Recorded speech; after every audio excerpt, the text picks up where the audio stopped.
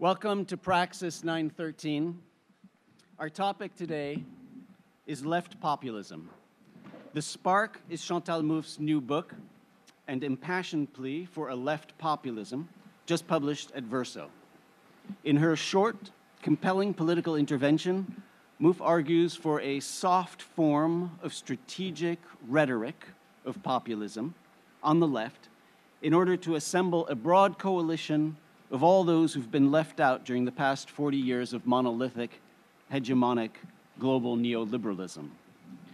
As a discursive device, Mouffe argues, left populism can construct an embracing we the people around the unsatisfied demands of all those who today feel left out, not just the working class, but also women, minorities, LGBTQ, immigrants, and other marginalized populations. Her objective is to reassemble all those who are making unsatisfied claims, even those who have succumbed to right-wing populist discourse, and to unite them all against the oligarchs, against those in power. Now, Mouffe argues that left populism is, in fact, the only way to, in her words, stop the rise of right-wing populist parties. She writes, to stop the rise of right-wing populist parties, it is necessary to design a properly political answer through a left populist movement that will federate all the democratic struggles against post-democracy, she says. I believe that if a different language is made available, many people might experience their situation in a different way and join the progressive struggle. Now, her book is specifically not intended to be an academic intervention, she tells us. It's not intended to debate the real nature of populism, but rather, in her words, it's intended to be a political intervention, and the book is meant to be a political intervention, and it openly acknowledges its partisan nature, she writes. In this sense, of course, it raises many important questions for us about Praxis, and I hope that we'll be able to debate some of those questions as well. Now, on that question of Praxis, specifically, we can put her book in relation to our earlier discussion at Praxis 313 of Bernie Sanders and political revolution. Bernie may not claim to be a populist. Few people do today, since it's predominantly used in a derogatory manner, just like few people claim to be neoliberals. But there's little question that his rhetoric is populist. His whole discourse is about the American people, right?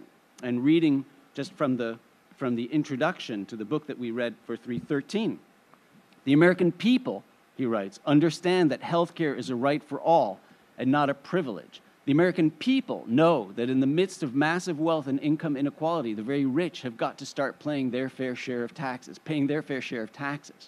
right? That's what poll after poll shows the American people want, he writes. This is your country. Help us take it back. Join the political revolution, which, of course, we discussed at length in 313. Now, and the same goes, in part, for Jean-Luc Mélenchon in France and for other movements in Spain and elsewhere. Now, many scholars criticize the project of left populism, arguing that, in general, populism has an authoritarian tendency, that the populist mode of political organizing and gaining power has a way of distorting democracy in practice, that, in effect, there is a path dependency such that the rise of populist power ultimately corrodes liberal institutions and produces antagonistic, exclusivistic, anti-pluralist, and often autocratic forms of governing. I've posted a lengthy introduction on the Praxis 13 website setting forth the larger debate and teeing up for us then the central question that we have and that we face tonight. Is Chantal Mouffe's call for left populism the right political choice to take at this time, or does it feed into an authoritarian vortex that will ultimately undermine social democracy or liberal democracy? Now, to address these questions, we are spoiled tonight to have around the table I consider to be the world's leading critical thinkers on populism. I was corresponding with our dear friend and colleague, Etienne Balibar, who's in Paris. He sends his regrets. But he referred to this seminar as the World Summit on Populism. And, and I have to say, knowing the field pretty well, and also having read in detail the brilliant essays that our guests posted on the website, and that you also have read, I think indeed we are at the global summit here. So we're going to hear first from Professor Seyla Benhabib, who joins us both from Yale University, where she's the Eugene Meyer Professor of Political Science and Philosophy, and from Columbia Law School, where she is here this semester, the James Carpenter Visiting Professor of Law. Professor Benhabib is a leading critical theorist working now especially on issues of migration and citizenship and democracy. Her most recent book is titled Playing Chess with History, Exile, Migration, and Statelessness from Hannah Arendt to Isaiah Berlin, just out with Princeton University Press, which explores precisely the questions of migration and citizenship, especially in conversation with the thought of Hannah Arendt, of which she is a leading expert. She's the author of numerous other books, from Critique, Norm, and Utopia, a study of the normative foundations of critical theory, and Situating the Self, Gender, Community, and Postmodernism in Contemporary Ethics, all the way to Dignity in Adversity, Human Rights in Troubled Times. After Professor Benhabib, we will hear from Professor Ayşen Candaş, Candaş, Softsi, who's Professor of Political Science and International Relations at Istanbul's Bogazici University, and currently serves as Rice Faculty Fellow and Visiting Associate Professor at the Yale, I can pronounce that one, Macmillan Center Council on Middle Eastern Studies. We're especially delighted to welcome home Professor Candaş, who received her PhD from the Columbia University Department of Political Science and worked, in fact, with Gene Cohen and Ira Katz-Nelson and Jeremy Waldron. So welcome home. She specializes in the history of political thought, theories of justice and democracy, constitutionalism, pluralism, social policy, women's rights, minority rights, comparative study of Muslim-majority countries, and, of course, Turkey. And her recent publications include Struggles Imposed by the New Hierarchical Citizenship Regime on Marginalized Groups and the LGBTI Movement, and Inequalities in Turkey. After Professor Candaş, we'll hear from Professor Gene Cohen, who is the Nell and Herbert M. Singer Professor of Political Thought and Contemporary Civilization at Columbia University. Professor Cohen is a leading critical theorist working now especially on issues of populism and popular sovereignty, human rights, religion and democratic constitutionalism, and gender and the law. Professor Cohen is just recently presented a paper on populism called What's Wrong with Theories of Left Populism at the Constellations Conference at Columbia University in November of 2018, which focused precisely on these questions and the dangers of left populism.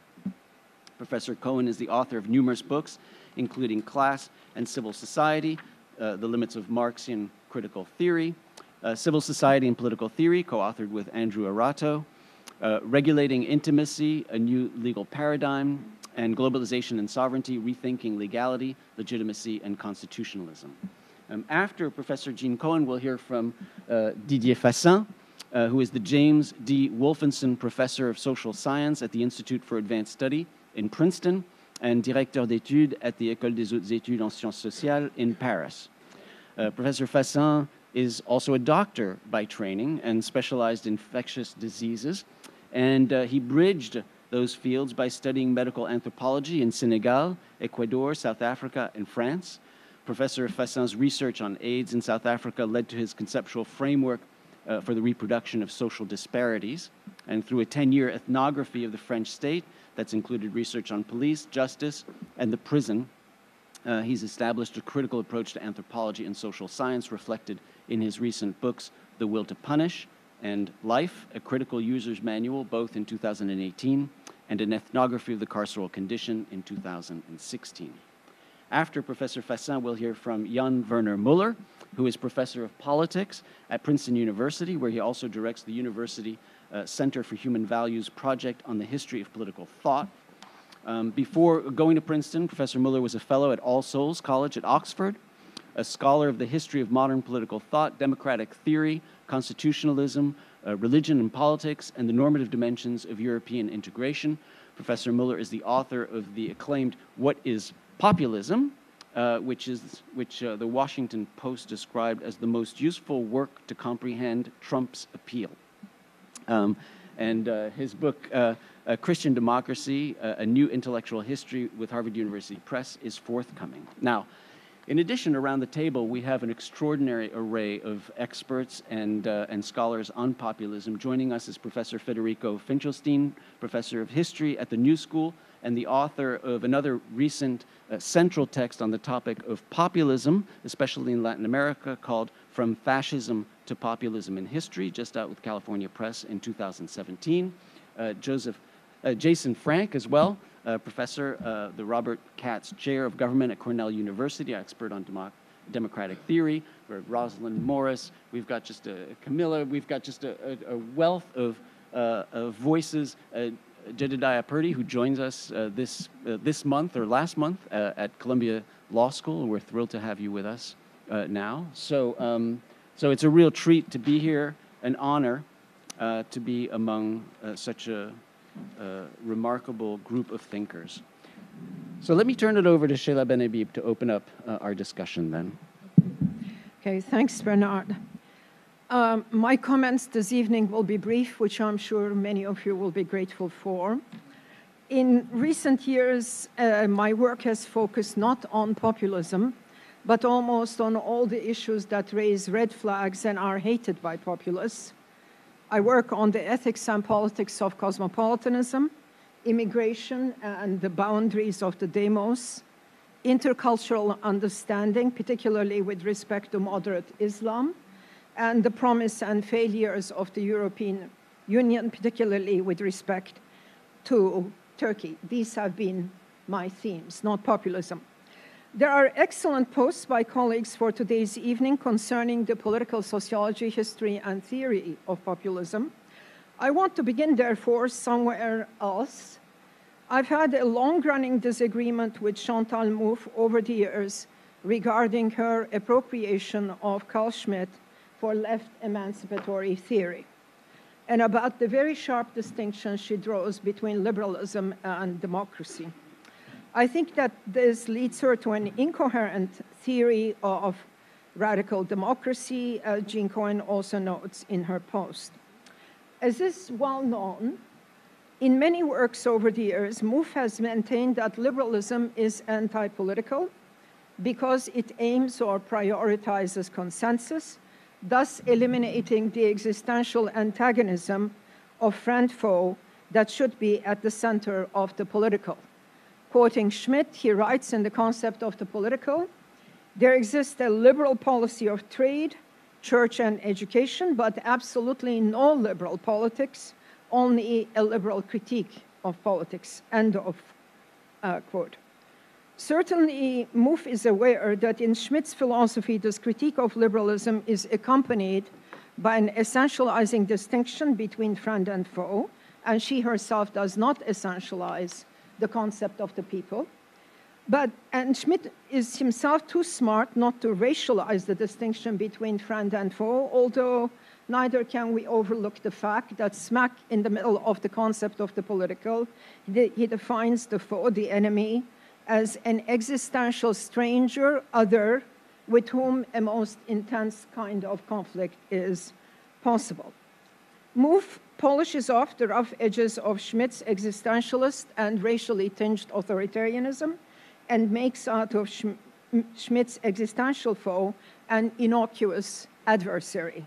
The antagonism versus agonism dichotomy is supposed to articulate this transformation. This is not a coherent position. What kind of antagonism emerging out of pluralism is Mouffe talking about? Doctrinal, theological, or politically, socioeconomically based cleavages and differences?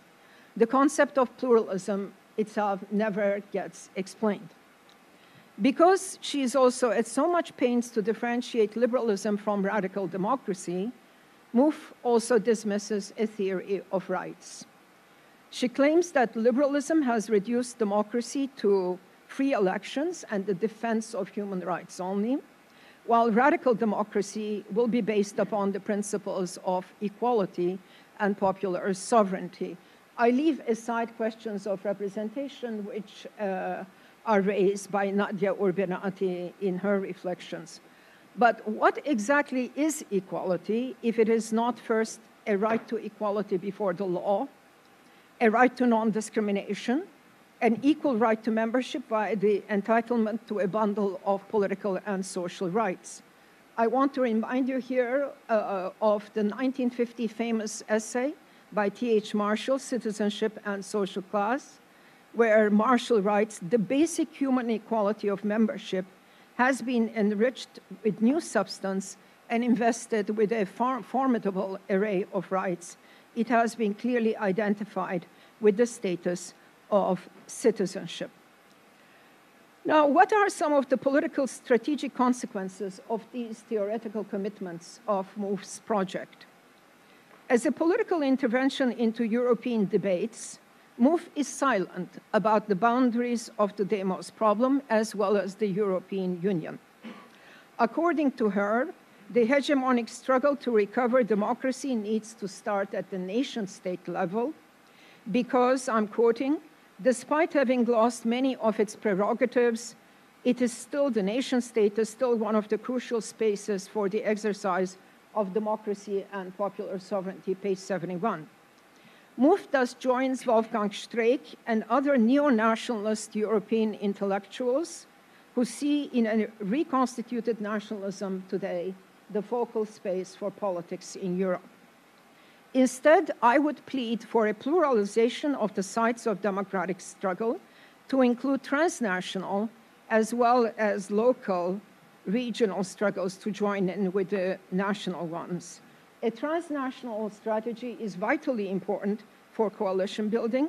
Unless we integrate the migrants and refugee populations into the democratic struggle as well, unless we have a transnational analysis for facing these issues, the boundaries of the demos will be re-established by the xenophobic and cruel discourse of exclusivist and ethnocentric nationalism. I have two final observations to make, but I will only talk about the second because the first here is, I guess I am joining the chorus in the thesis of what Bernard called path dependency about the prospect of populist politics and populism once it's in power. My most important example in this case from recent history are the developments in Turkey. Turkey is often cited as a picture book case of populist movements, for example, also by Jan-Werner in his first book, and I think that Ayşen may probably go a little bit more into Turkish politics, maybe not, but we have seen where Turkish populism has led. It's not necessarily the only example, but I do share the general misgivings voiced about this trend. One final observation. Wherever authoritarian, nativist, and plebiscitary modes of democracy have spread, they have been accompanied by attacks on high courts and constitutional courts. Hungarian Prime Minister Orbán's court packing is well known, as are the recent efforts of the Polish Law and Justice Party to curtail the authority of the constitutional as well as regional courts. President Erdogan has been court packing for the last decade, and the new Turkish constitutional referendum has further curtailed the powers of the Constitutional Court. While these developments are uniformly condemned by progressives, attitudes towards international and transnational courts are quite equivocal. Many on the left see these institutions as undemocratic usurpers of the popular will. But my point here is neither that the decisions of multi-regional or Latter courts are always salutary. The European Court of Human Rights has in many cases failed dissidents and refugees as well as women wearing the hijab. Nor am I arguing that it is wrong for citizens to want to see that law is their law. However, I am stressing that behind the antagonism towards high courts and constitutional courts, as well as the hostility towards the European Court of Justice, the European Court of Human Rights, in the International Criminal Court, lies the desire of autocratic regimes not to have their authority challenged by internationally acknowledged human rights standards. The sovereigntist drift of the United States Supreme Court was explicitly articulated by the late Justice Scalia. It picked up steam with Chief Justice Roberts' decision in the Kiobel case and is now touted all over the world by, in foreign policy circles by John Bolton.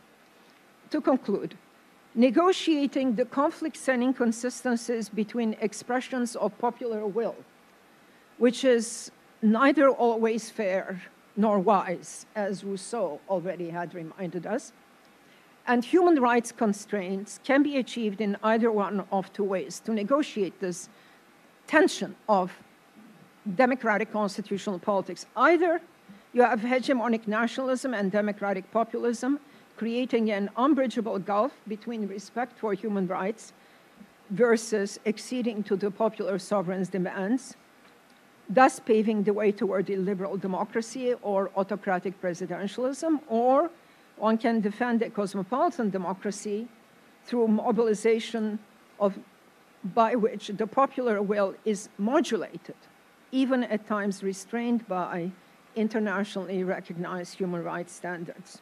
So for all these reasons, permit me, therefore, to be deeply skeptical about Chantal Mouffe's energetic call for a left populism.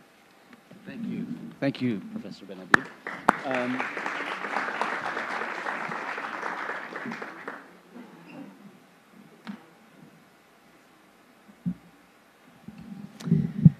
Hello, I'm here from affirmative action, I think, because as someone who has witnessed and who has been scarred forever by right populism in Turkey, and it has turned me into an activist, despite the fact that I was a tenured professor at Bogazici University, Istanbul. What we have witnessed, what happened to the institutions, turned many of us into activists, and I'm a peace academic, and I'm in exile right now. So I don't think my contribution is purely academic. It's a combination of academic and witnessing. In my contribution, I think I have made 8 essential points. I wrote these down because I have only 8 minutes, I believe, and I already used one. So I'll just highlight those. Firstly, the field of the left contains not one, but 2 actors. And these have to be distinguished from one another. A substantive, existentially, and necessarily left-leaning egalitarian politics is something different from left populism as strategy. Secondly, the moment we are in is a very particular moment. We are in the initial stages of a technological revolution that's bound to begin to change both the mode and the relations of production. We are facing this challenge and the uncertainty also at a moment when we have had decades of deregulation, which resulted in heightened levels of inequalities. Globalization created both upward and downward social mobility, created new classes, dissolved the old classes, and is continuing to lead to social and physical dislocations of peoples. Almost all around the world, an uneven development, an overlap of pre-industrial, industrial, and post-industrial forms of existence, and therefore also a coexistence of traditional materialist and post-materialist values emerge. Existing political institutions and the state, as we know it, are under immense pressure and cannot change quickly enough to address the issues that render almost everyone anxious. While all countries are facing similar challenges, levels of internal diversity and integration, institution strength, existence of a liberal democratic culture or its lack, all will be effective in negotiating the regime outcomes. But the crises are objectively valid. This means that a substantively left-leaning, inclusive, egalitarian, creative, sustainable, realizable, programmatic, program-based, deliberatively formulated political agenda is also arising at this moment as a universalizable radical need, as I called it in my small contribution. Enters right-leaning populism as the first organized political response to crisis. Right-leaning populism's game plan is to get rid of the equal citizenship to create hierarchically organized, differentiated membership regimes that are reminiscent of caste systems. It wants to topple a legal, rational form of law, constitutional limits, and deliberative mechanisms, and replace these with unaccountable, top-down, charismatic leader-based forms of domination. Its strategy is to divide economically insecure masses into rival identity groups, while it runs on radical nationalism, uses racism strategically, and politicizes religious difference. Enters left populism.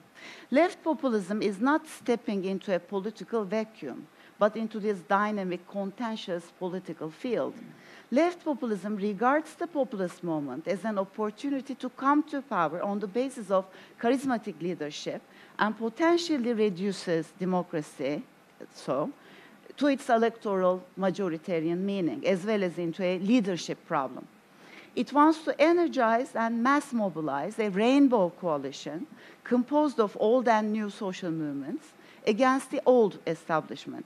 It wants to informally unite the masses through the leader figure without formally organizing them and with no institutions in between, and wants to get rid of the formal style of organizing that stood on the basis of political parties, deliberative bodies, and civil society associations. When right and left populists are both in the dynamic field, it becomes apparent that they have common targets. Both want to eliminate the center, the middle, the organizing principles of constitutional democracies that they call altogether the establishment. Therefore, populisms cooperate to a certain extent to weaken the norms and institutions. I call this left populism's supporting actor role. Mouffe, of course, qualifies this in her book, but as her theory, at the end of the day, relies on the leadership principle. What happens is ultimately up to the leader. In that sense, I think it could replicate all of these problems that I'm underlining. Populist strategy, left or right, needs to define an adversary, as it contains no internally consistent program.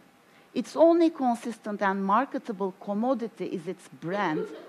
And what better way to give a unified identity to an eclecticism and market a brand better than contrasting it with the adversaries?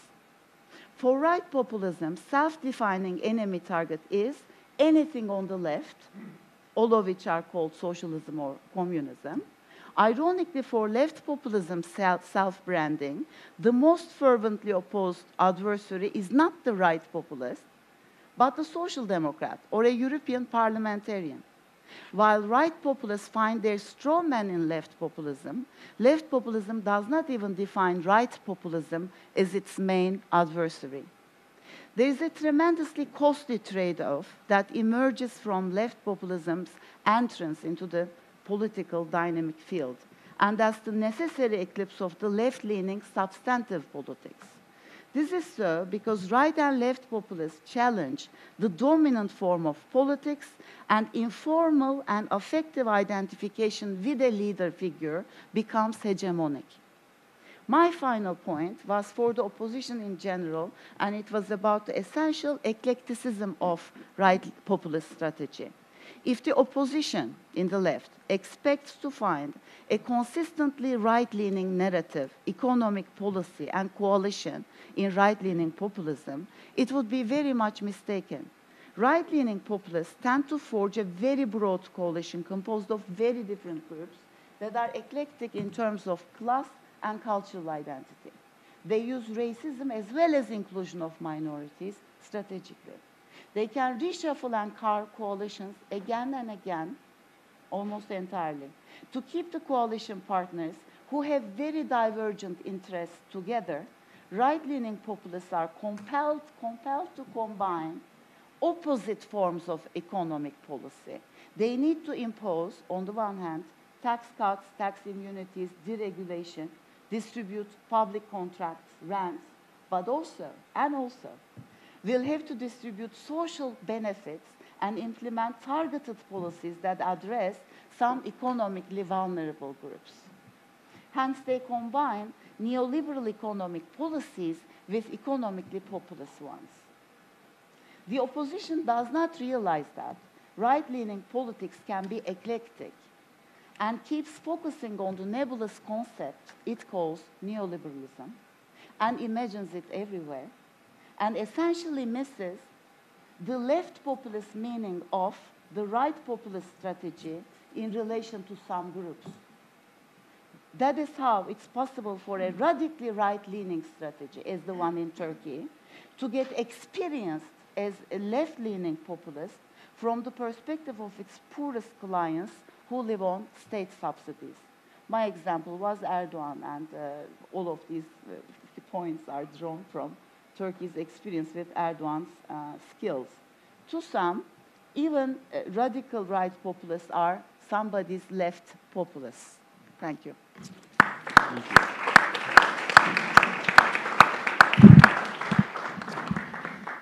Thank you. Jean. Okay, can you hear me? Yes. Yes. Is this on? Really? Is it on? It is on. Okay. So, as those of you who have read my post or heard me present a version of this talk at the Constellations Conference I organized last semester called Democracy in a World of Crisis, I do argue that left populism, like its right-wing nemesis, has an elective affinity with competitive authoritarianism. That's a concept. A version of authoritarian government that retains some of the trappings of democracy, like elections, hoping to retain democratic legitimacy, while simultaneously eviscerating democracy as a political form and as a form of society. Left populism, in short, cannot avoid the authoritarianism inherent in the strategic logic of populism generally, despite the inclusionary and democratizing projects of the left movements it attaches to, and despite the liberal or democratic socialist rhetoric of left populist leaders and their organic intellectuals. I demonstrate this in a rather long and extensive post, which I think you all should read, by examining the theoretical and political assumptions of Mouffe's populism theory, heavily dependent on Laclau's, that has now spawned something called the Essex School, and by drawing on the lessons of really existing left populism in power, especially in Latin America, and we have an expert here with us, thank goodness. I show that left populism in principle involves a trade-off between inclusiveness, expansion of avenues for participation, solidaristic redistribution, that's the one side, versus the decline in the quality of the democracy, civil liberties, the rule of law, and clientelism. One always slips into the other. In short, my claim is that left populism undermines the democratic institutions it aims to democratize and render more solidaristic. To show this, we can't avoid developing an ideal type of populism. So I start with the elements of the ideal type that I and my co-author, and I have, Andrew Arado, as we constructed. We have another piece on civil society and religion and populism, and he has an earlier piece, an excellent piece on Laclau. Anyway, we define populism as a discourse, a political strategy, a thin ideology, a political logic, and a style. I'm aware of the intense debate over different conceptual approaches to populism, variously labeled discourse theoretic, that's Mouffe Laclau, strategic, ditto, ideational, socioeconomic, stylistic, each of which prioritizes one dimension, and none of these is adequate. But if you select the relevant elements from each, you can construct an ideal type, which is illuminating and useful. I'm also aware that populism is a polemical and essentially contested concept. And yes, populism has begun to function as a counter-concept in Koselleck's terms, used to disqualify those associated with it through negative semantics. Nevertheless, this doesn't mean that a critical assessment of populist claims, strategic logic, and practices are ipso facto meant to discredit everything to the left of socialist democracy, as some argue, or actually serves to reinforce what populists rebel against, the status quo, unresponsive power elites, in short, post-democracy. No, it doesn't mean that. So it doesn't, these uses of it cannot relieve us of the obligation to develop a coherent ideal type that would help us critically assess and analyze the theories and practices that are labeled populist. So you can't get out of it. Populist discourse, so here it is, the ideal type. Populist discourse pits the people against the establishment, evoking their need to recuperate their populist sovereignty from usurpers. So as such, it's a thin ideology based on the appeal of us versus them, involving anti-establishment rhetoric, anti-status quo stances, and redemptive Manichaean framing. As a strategy, this is the Muflakau stuff, the aim is to create a unified collective subject, the people, with a collective will by erecting the chain of equivalences among heterogeneous demands around a hegemonic signifier, you know the drill, articulated by a leader with whom they identify and who embodies their will. This entails constructing a frontier between us and them, but the them is never only the establishment or the so-called oligarchy. It invariably includes parts of the population unallied with the populist party movement, who may be stigmatized as outsiders or undeservedly privileged as, or deemed privileged population segments. The strategic goal is to attain and maintain political power electorally based on mass mobilization of heterogeneous strata around a unitary collective identity. The leader emphasizes direct, unmediated personalistic linkages to the base constructed as the people. While social, and I've written a lot on social movements, while social movement mobilization, deploying some populist rhetoric and tropes may emerge autonomously in civil society and prioritize horizontal participation, inclusion, social rights. That doesn't make them populist necessarily. But they can morph into populist party movements. We can talk about what that means. Electoral vehicles when a top-down mobilization strategy is superimposed on them by a leader who begins to emphasize personalistic and plebiscitarian elements to broaden his appeal. We've seen that with Morales in Latin America. Populism's political logic entails the construction of opposed identities and political polarization. It also involves a pars pro toto logic that extracts the true people, the authentic majority, the real sovereign from the rest of the population and from the elites. It is invariably linked, despite Mouffe's disclaimers, to a friend-enemy conception of the politics. That never bothered Laclau, but it bothers her. As a style, populism involves the performative enactment of the habitus of the people, the ordinary folk, by political leaders claiming to incarnate their unity and identity. Populist leaders are able to pose, therefore, as the opposition and inveigh against the establishment, even when they're in power, always warning against some deep plot requiring vigilance and ever-expanding discretionary and ultimately permanent political power. The populist leader refuses differentiation of the party, the movement, and the state when in power, and rejects the principle of self-limitation regarding institutions, majorities, other parties, and other social movements. Populists in power always exhibit hostility to the institutions of counter-democracy. Their aim is to remain there in power. Hence, their eagerness to do constitutional reform, targeting institutions that might allow opponents to win office or limit executive power, and invoking the people's will and welfare as justification. And they depend on a host ideology. This is important. On a host ideology for content and moral substance, because populism is not a specific ideology and the people is not a specific class or a social category. It's a floating signifier. The latter feature allows theorists to speak of left and right populism. That's why you can talk about both of them. It's also why they can ally. And you're right, Ayşen is right about that. It's also why populist leaders are opportunistic, embracing a shifting range of programmatic and policy positions.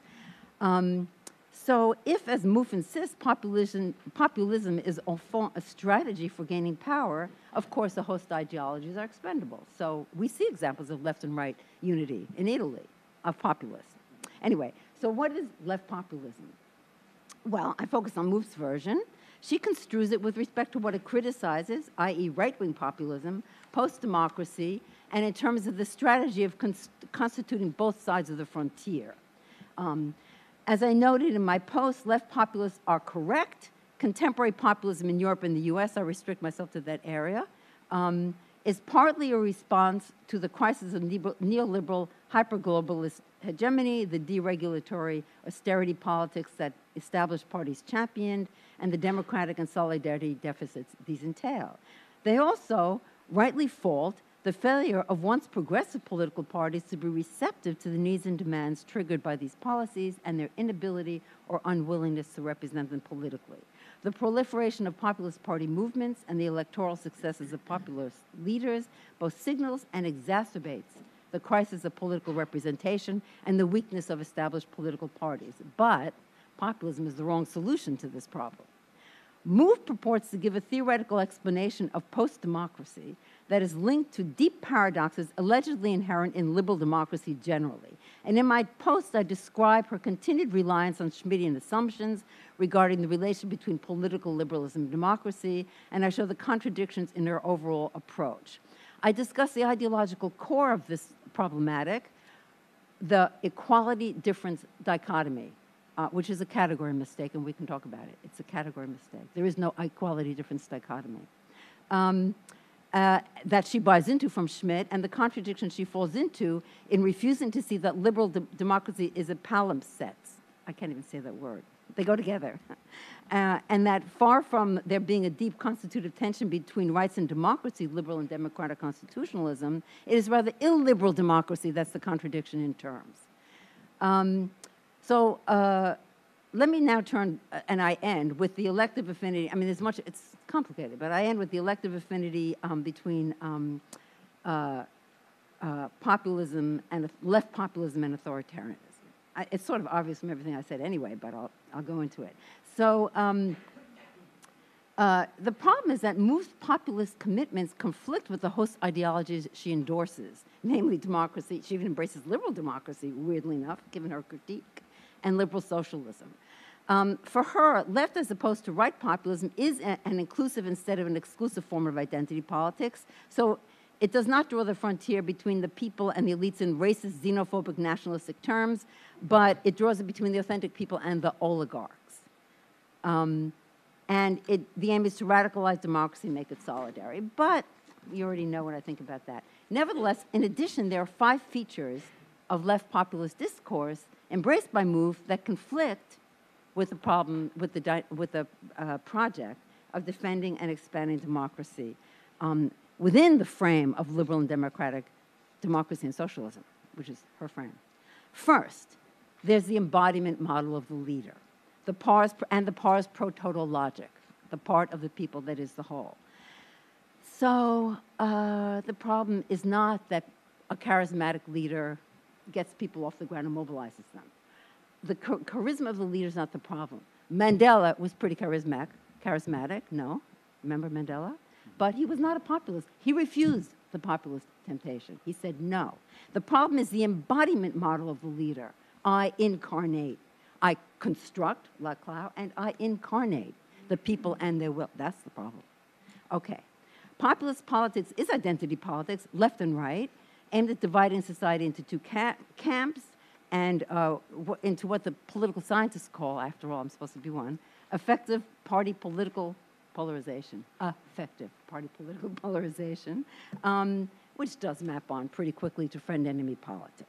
It blocks compromise, it blocks, you don't discuss across the frontier. So, populists' anti-establishment stance and anti-institutional stance fosters the bypassing and hollowing out of established political parties and the refusal to develop well-organized party structures and party discipline because they want to have a so-called direct, it's never direct, but they pretend to have a so-called direct link to the people. We're doing participatory stuff, so let's have some plebiscites. And this fosters personalistic politics and ultimately clientelism. The socialist redistributive line turns into clientelism. Populists in power reject the separation of powers and the legitimacy of other parties and civil associations. They have to. How can more than one party or association represent the people? And if there are the parties out there saying, hey, we're the people too, that delegitimizes the populist stance of incarnating and instructing the people. So there's some issues here. Okay, and populism does draw on the democratic imaginary. It undermines, however, the very democratic institutions that left populism claims to be including the excluded groups into. It's a slight problem. And finally, I don't think Bernie Sanders is a populist, but I don't care either. But I don't think he is because I don't think that he had that incarnation model. I don't think there was the post-prototype logic, whatever. I mean, in other words, populist talk, we have to distinguish between movements that have some, every political party claims to represent the people. It doesn't make them populist. We have to distinguish between movements, party movements, populist governments, and populist regimes. They are not all the same thing. It's a spectrum. Once you get to a populist regime, we're in deep trouble, as the case of Turkey reveals. Thank you. Thank you, Jean.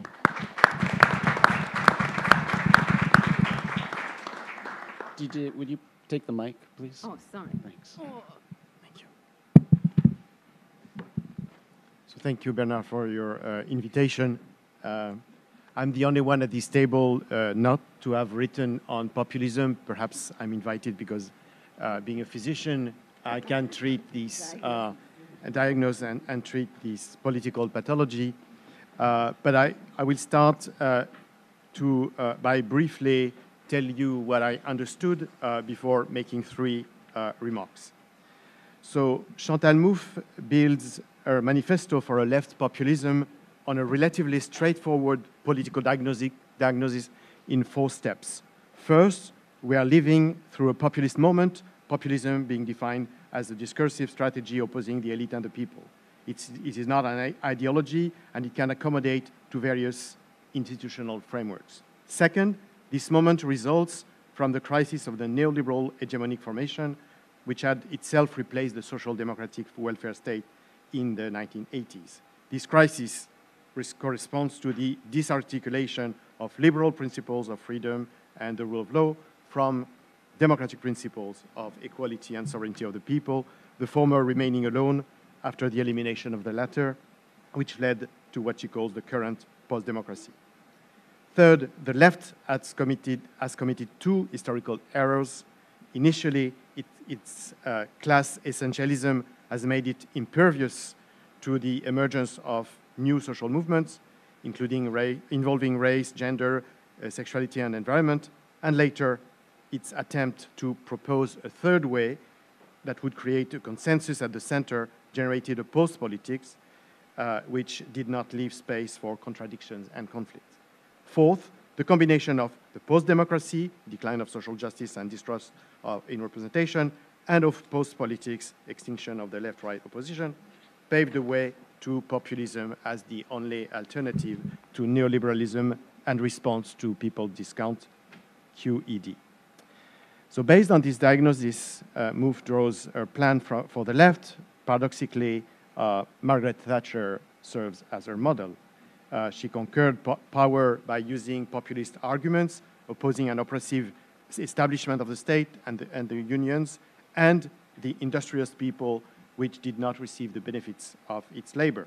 But once in power, she developed a classical form of authoritarian neoliberalism, which not only allowed her to develop her Hayekian political project, but was later adopted by her successors under the aegis of Tony Blair. Populism was therefore a stepping stone to impose a hegemonic model. And for her, this is what the left should in turn do, but with for objective the advent of a new hegemony reuniting liberalism and democracy, her words. Populism must serve as a short-term tactic for long-term strategy. She sees Jeremy Corbyn as the best example of the successful application of this winning scheme as he adopted the same position as them. More generally, in our view, populism is the means, radical democracy, which supposes pluralism and representation, the ends. But for populism to exist, there has to be a people, and being anti-essentialist, that's what she says, MOVE proposes to construct it. Whereas a few decades ago, the left was exclusively focused on the working class, ignoring the new social movements. The opposite can be said today, and the left consequently needs to retrieve the social question while not losing sight of the cause of ethno-racial minorities, feminists, immigrants, and the environment. But it must not do so in an horizontal way. The people must be represented in its plurality, supposedly, and it shall have a leader, though not authoritarian. Finally, the struggles should not be global. They need a national frame in which affective identifications are crucial to populism, in which affective identifications that are crucial to populism can occur. This is the outline, as I understand it, of the diagnosis and project proposed by Chantal Mouffe. Although the examples that she provides mostly come from the European context, I would argue that the type of left populism she calls for in her essay is profoundly influenced by her late husband's national background. Like the great majority of leftist intellectuals in Argentina, Ernesto Laclau was a Kirchnerista, that is, a supporter and even informal advisor of Nestor and later Cristina Kirchner, the most recent reincarnations of Peronism. For him, the Kirchners epitomized left populism with personalized charismatic leadership, vertical political organization, broad popular support, anti-establishment rhetoric, nationalist discourse. But he also regarded as a welcome alternative to the expansion of an aggressive and predatory neoliberalism in Latin America, the coming to power of Hugo Chavez in Venezuela, Evo Morales in Bolivia, Rafael Correa in Ecuador, and in all these cases, thanks to the mobilization of grassroots organizations, peasants' communities, and the working class. For Laclau, these countries showed that left populism could succeed, leading to the election of progressive leaders. The fact that Mouffe does not mention any of these populist leaders who have inspired Laclau's 2005 theoretical book on populist reason is, I think, revealing. Probably the deteriorated image of Chavez, the hold-on power of Morales, the authoritarian style of Correa, the corruption scandal surrounding Cristina Kirchner, demonstrated that the passage from the conquest of power to the mode of governing evoked by Bernard in his introduction poses complex questions, although a thorough analysis of their action could give a more balanced assessment, recognizing some achievements in terms of reduction of inequality and illiteracy, for instance.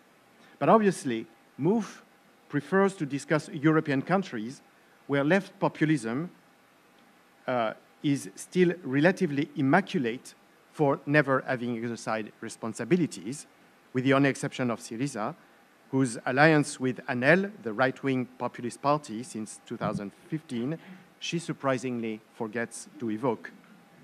Indeed, neither the Labour Party nor Podemos, or the present Labour Party, nor Podemos, nor Die Linke, nor La France Insoumise, inasmuch as these parties should be characterized as left populist, have governed. In this respect, Mouffe's affirmation that La France Insoumise represents the main opposition to the government of Emmanuel Macron is somewhat optimistic in our view, as opinion polls for the European election in May show that with less than 10% of voting intentions, that is less than half of the percentage of Marine Le Pen's Rassemblement National, the party comes in 5th position. Thus, examining attentively and seriously the experiences of left populism conducted in Latin America, so often caricatured, could be a good starting point. But to return to the two sides of Mouffe's argument, the diagnosis and the project, I will limit my comment to one point on each of them. So part of the diagnosis, if not original, can be considered to be accurate. The general shift to the right of the political spectrum the delegitimation of the ideas of the left, the blurring of the dividing ideological lines, the hegemony of neoliberalism. I would, however, argue that the decline of democratic, against her, that the decline of democratic life is also accompanied by a decline of liberal principles. Not only is inequality growing and popular sovereignty waning, but freedom and the rule of law are threatened by law and order policies, securitization, and surveillance. But my main point is different. I do not think that present right-wing populism is a response to a crisis of neoliberalism, first because it is not a response, and second because there's no such crisis. On the contrary, right-wing populism is often a Trojan horse for neoliberalism. Examples abound, but one should suffice. The coming to power of Donald Trump is an electoral victory for populism, but a political victory for neoliberalism. The grotesque figure of the president, that is the unsettling combination of ridiculous and odious, of absurd and obscene, which attracts so effectively the attention of the media and the public, allows its political allies and rich donors to discreetly get their neoliberal agenda through. Tax cuts for corporations and the wealthy, budget reduction for social and health programs, deregulation of finance, consumer protection, and environmental preservation, among other decisions less discussed than the president's tweets. These have largely benefited the upper segment of the population while contributing to the increase of economic disparities. This triumph of neoliberalism has been interpreted by some as a typical example of false consciousness, since the blue-collar workers who succumbed to the populist candidate sirens and voted for him were among those directly affected by his reforms. Yet, it would be more interesting to note two facts. First, exit polls of the presidential election indicate that the percentage of vote in favor of Trump was much higher among the well-off than among the low-income households. And second, international comparison established that the abstention rate, which is always higher among the poor, increases with inequality, the United States having therefore one of the lowest turnouts of Western countries. In other words, it would be more accurate, rather than speaking of false consciousness, to speak of the enlightened consciousness of the more privileged who vote for the candidate whose policy will benefit them not only directly via his decisions, but also indirectly by affecting the abstention rate of the lower social segments. Now, regarding the project, even if one accepts the idea that left populism is the lifeline of the left, it is revealing that a somewhat old conception of democracy and of the people, as it leaves little space to participative democracy and to people's say. First, in Mouffe's vision, the envisaged democracy is representative and mostly vertical, with the dominant figure of the leader. In the case of La France Insoumise, if it is indisputable that Jean-Luc Mélenchon's talent of populist tribune explain in good part the initial success of the movement, there is little doubt that its rapid decline after the presidential election has been largely facilitated by his bullish personality. You have to remember that a few weeks ago he said, "My person is sacred." The contrast between the quality of the debates inside the party and intellectual openness of its member and the simplified messages and dogmatic discourse of the leader is striking. It is more than an idiosyncrasy. It derives from the very populist idea of the supreme leader. And second, in Mouffe's program, the imagined people does not seem to have a voice. It is rather spoken via the leader. People are supposed to be affected emotionally by discourses, images, mobilizations, but they are more on the receiving end than on the emitting side. They are represented rather than they represent themselves. Although she cites the indignados 3 times in passing and even quotes there, "We have a vote, but we have no voice," she does not refer to any such movement when she analyzes what she called the construction of the people. Indeed, the people is constructed, it does not seem to construct itself. Significantly, the attitude of the French left parties and trade unions to the Gilets jaunes movement, undoubtedly populist and popular, composed of working class and low middle class, has been at the beginning prudent, if not reluctant, as protesters were depicted by the government and journalists as pujadist, xenophobic, anti-Semitic. Among the numerous interesting aspects of this almost entirely spontaneous uprising, which long refused leaders, two may be retained for our topic. The first lesson is that the two supposedly populist parties have apparently not taken advantage of the situation. The Rassemblement National has remained stable in terms of voting intention, around 21-22%. The France Insoumise has even declined from 11-12 to 8-9%. And the presidential party has slightly progressed from 19 to 22%. In sum, no benefit of the populist uprising for left populism. The second lesson is that on the roundabouts and in the street, it seems that attempts of political exploitation, in particular by the far right, have failed, and that, on the contrary, right and left populists often decided to leave aside their ideological differences and to fraternize against their common enemies, which, interestingly, was the state rather than the capital. In sum, on the ground, the right-left division seemed to ease somewhat. So my more general point is that it is crucial to acknowledge and pay attention to actual movements, even when they do not fall into the theorists' categories. Earlier, I used the formulation, even if one accepts the idea that left populism is the lifeline of the left. I simply want to add that I'm not of those who accept this idea.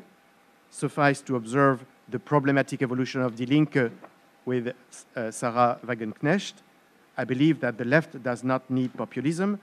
Instead, it needs two things, at least, that are definitely missing in many contexts, that of France in particular, ideas and courage. Thank you.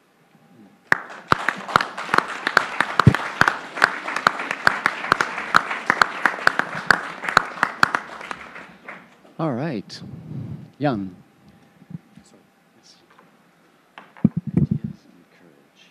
I fear this is a real case of everything has been said, but not everybody has said it. So especially since I very much agree with the more theoretical points that Seyla and Jean have put before us, I want to propose a perhaps somewhat more sympathetic or at least imminent reading of this book, also in the hope of generating something perhaps more constructive by way of also reading some parts of the book against the grain. And I'll make two major points in this context. The first one is that it seems to me one can actually separate two of the main arguments that Chantal Mouffe makes, or perhaps another way of putting this, one can separate an earlier incarnation of Mouffe from a contemporary one. What do I mean?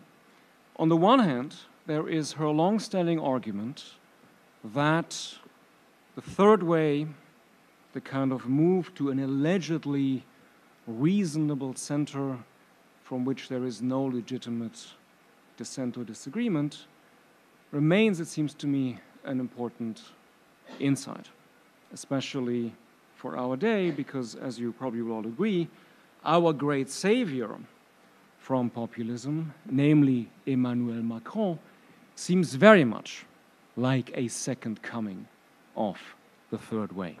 If not, if one wants to dig a bit deeper in the history of political thought, of someone like Guizot, because it almost seems it's another incarnation of the idea of a sovereignty of reason, with which basically no reasonable person, except the extremes, the unreasonable extremes on the left and the right, can disagree. So it seems to me this remains an important insight, and remains also especially important as undoubtedly in this country we will see a discussion where those who say we must go back to a reasonable, or perhaps put less politely, technocratic center is the most important thing, is going to heat up over the next year or so. But this diagnosis, it seems to me, can really be separated from the claim that somehow populism is the best answer to address this issue. More particularly within the oeuvre of Chantal Mouffe, the claim that somehow the earlier work on regaining cultural hegemony is somehow not enough. It needs to be populism, it needs to be people talk that gives us the solution. And as she herself says in the book, this is a strategic point, it's strategic advice, but another way of putting this point is to say, well, it's a kind of empirical hypothesis. It's a kind of claim in the realm of instrumental reason. If you do this, you're going to get the right results. Now, it would be silly to claim that, one or two elections can disprove a theory. But one or two elections that have been run precisely on the basis of this theory might also not be entirely irrelevant for a discussion like this.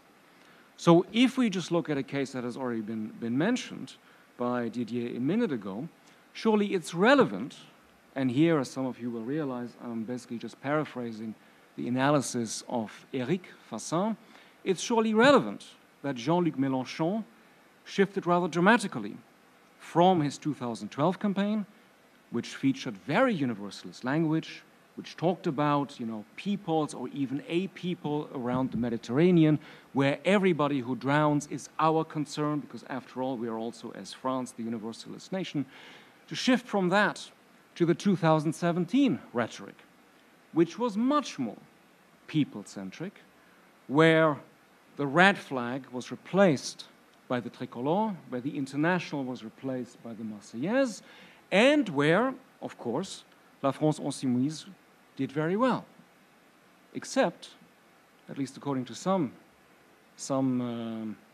empirical investigations, only about 3% switched from what was then still the Front National to Mélenchon.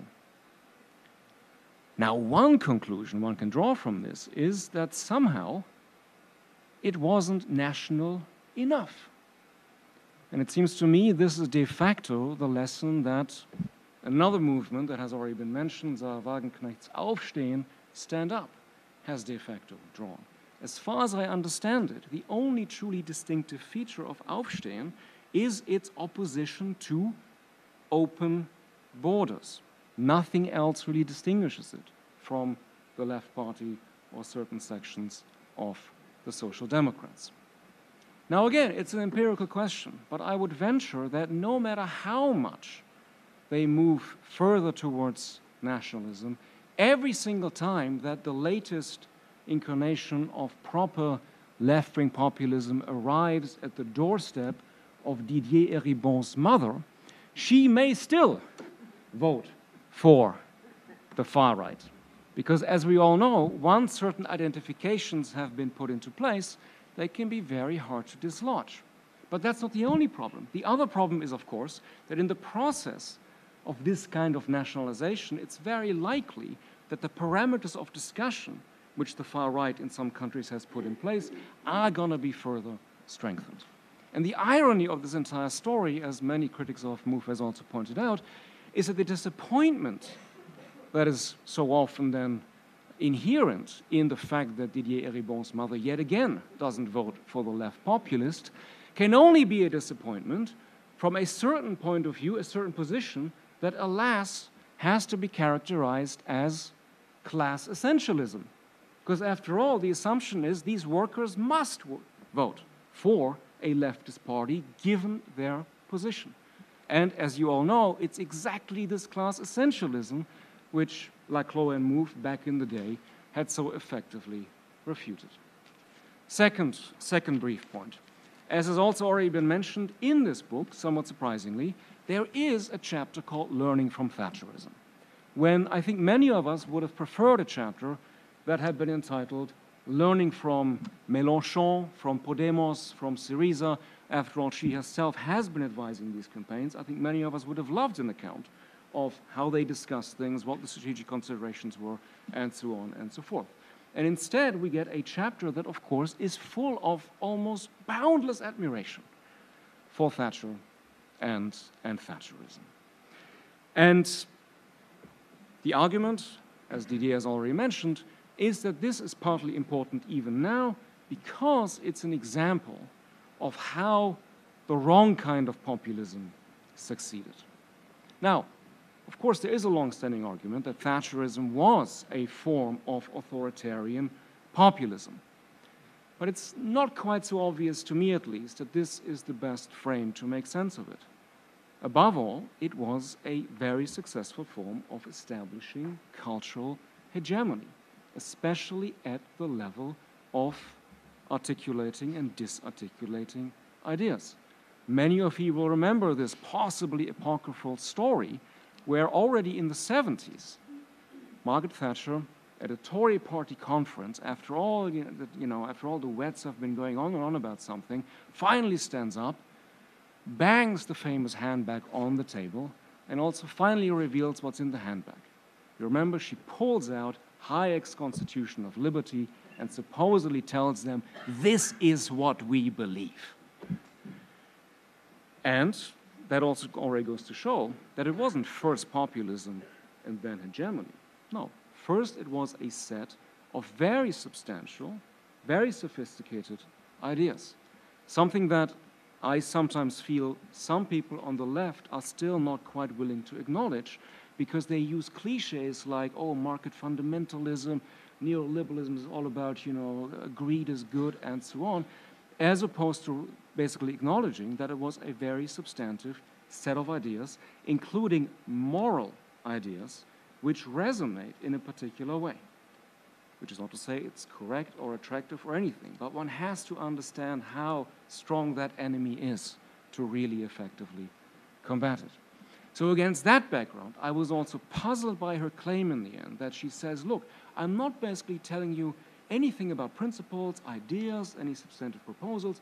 Every single country, every single movement in every single nation is going to have to work this out for themselves.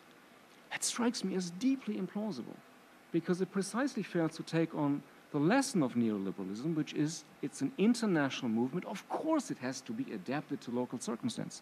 That's trivial.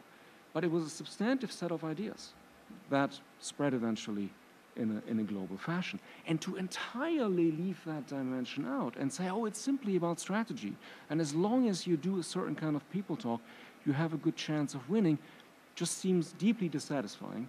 And I wish she had written a different book, or maybe is going to give us a different book, which really will reflect more on these recent experiences and partly tell the inside story, but also actually not get that prehistory of neoliberalism and of whatever post-neoliberalism might possibly look like so fundamentally wrong. Thank you.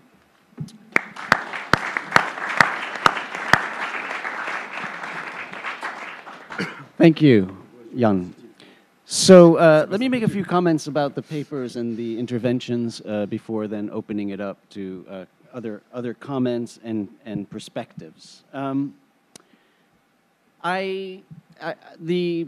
Both the papers on the website and these presentations have been remarkable, and their conversation is really important. Now, I do sense, though, that they offer kind of an object lesson in nominalism, in the difficulty of applying an abstract label to phenomena that are inextricably really existing singularities in history. And in part, I think that the problem, the kind of the nominalist trap, comes from the initial move away from a simple definition of populism as simply an appeal, a discursive appeal to we the people. Which I think to a certain extent, Jan, in your book, What is Populism, that's the kind of foundational move is to say populism is not just this discursive appeal to we the people. It's not just an anti-elitism, right? But it's something more, and it has these tendencies. It's the move away from Chantal Mouffe's original position of an anti-essentialist, discursive, constructive conception of populism. Now, I think that the minute we go beyond that basic minimalist description of what populism is, and we begin to ascribe to the term populism certain characteristics, such as leadership, such as exclusivity, or antagonism, or a Schmittian friend-enemy dichotomy, the minute we start kind of layering on those qualities onto the notion of a we the people discursive approach to politics, I think we fall in the nominalist trap. I think it becomes clear that at least the nominalist trap, to be clear, the idea that nominalism tries to address by favoring the study of historical singularities over the naming of phenomena. So what this makes me think is that we really need to start with a disambiguation of the term populism. And on your seats, I left you this proposed populism disambiguation entry. It's not a Wikipedia entry, but I thought that it would be perfect to actually use the format of the Wikipedia disambiguate pages. You know those pages where you're looking for a word and it gives you the options, right? I wrote this. It won't be on Wikipedia, but it is in some sense a kind of a reaction and incorporates, I think, the interventions, including Didier Fassin's intervention, which I wasn't sure what you were going to say, Didier, but it turns out that you would fall, I think, into the populism false ideology category, or kind of like populism as hypocrisy. So let me propose here this way of maybe disambiguating what we mean when we talk about populism. There is the minimalist description, which is simply the fact that there's an appeal to the we the people. To a certain extent, I think that, Ayşen, that is part of your, and you do this beautiful job of distinguishing between two definitions of populism, but I think that is part of your way of thinking of an existentially left populism, simply there. And of course, that's the popular definition of populism that I think, Jan, you reject. Now, there is, of course, these distinctions between populism as a social movement versus populism in power, which are central to many of our conversations. And I think, Jean, that's central to your distinctions between, you know, what happens when populism becomes a regime. But it's also Nadia Urbinati, who is also abroad in her essay, uses that distinction importantly. There is the populism authoritarianism, whereby populism is necessarily authoritarian, right? And I think that's the position this evening. Seyla, I think you're taking that position, that there is a necessity to it. Jean as well. Now, not Jan in tonight's presentation, but in your book, What is Populism? And Federico, possibly you're heading there, I sense, from your post, but I'll turn it over to you in a minute. Then there's this idea of populism as hypocritical, right? It's a cover. It's a cover for, in this case, neoliberalism. Trump is actually not representing the people. It's just a ploy that allows. And then there are others. I mean, there's populism in so many of the regimes from Latin America. I mean, I think we would have a special category for Latin American post-World War II populist regimes when we're talking. Now, what I would suggest is that if we use this language more carefully, then I think we'd be better able to understand each other and also better able to articulate our arguments. Now, what I would argue is that it's possible to have a populist social movement like Bernie Sanders that does not necessarily tend toward authoritarianism, or for that matter, a populist populism social movement, like Occupy Wall Street, that doesn't necessarily favor a leader.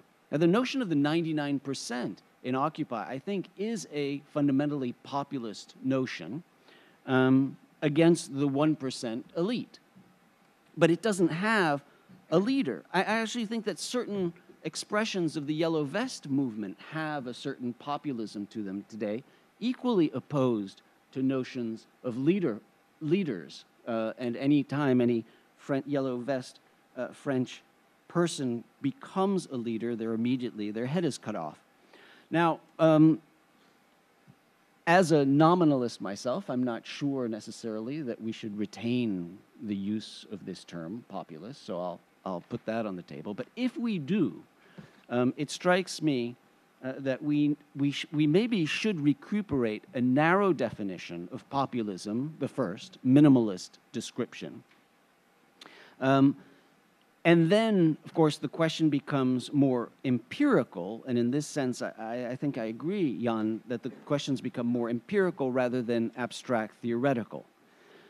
The question of whether populism as a minimalist description becomes authoritarian or anti-pluralist is an empirical and a historical claim that's going to raise questions like what are the additional attributes or variables that tend to push populism into its autocratic direction, right?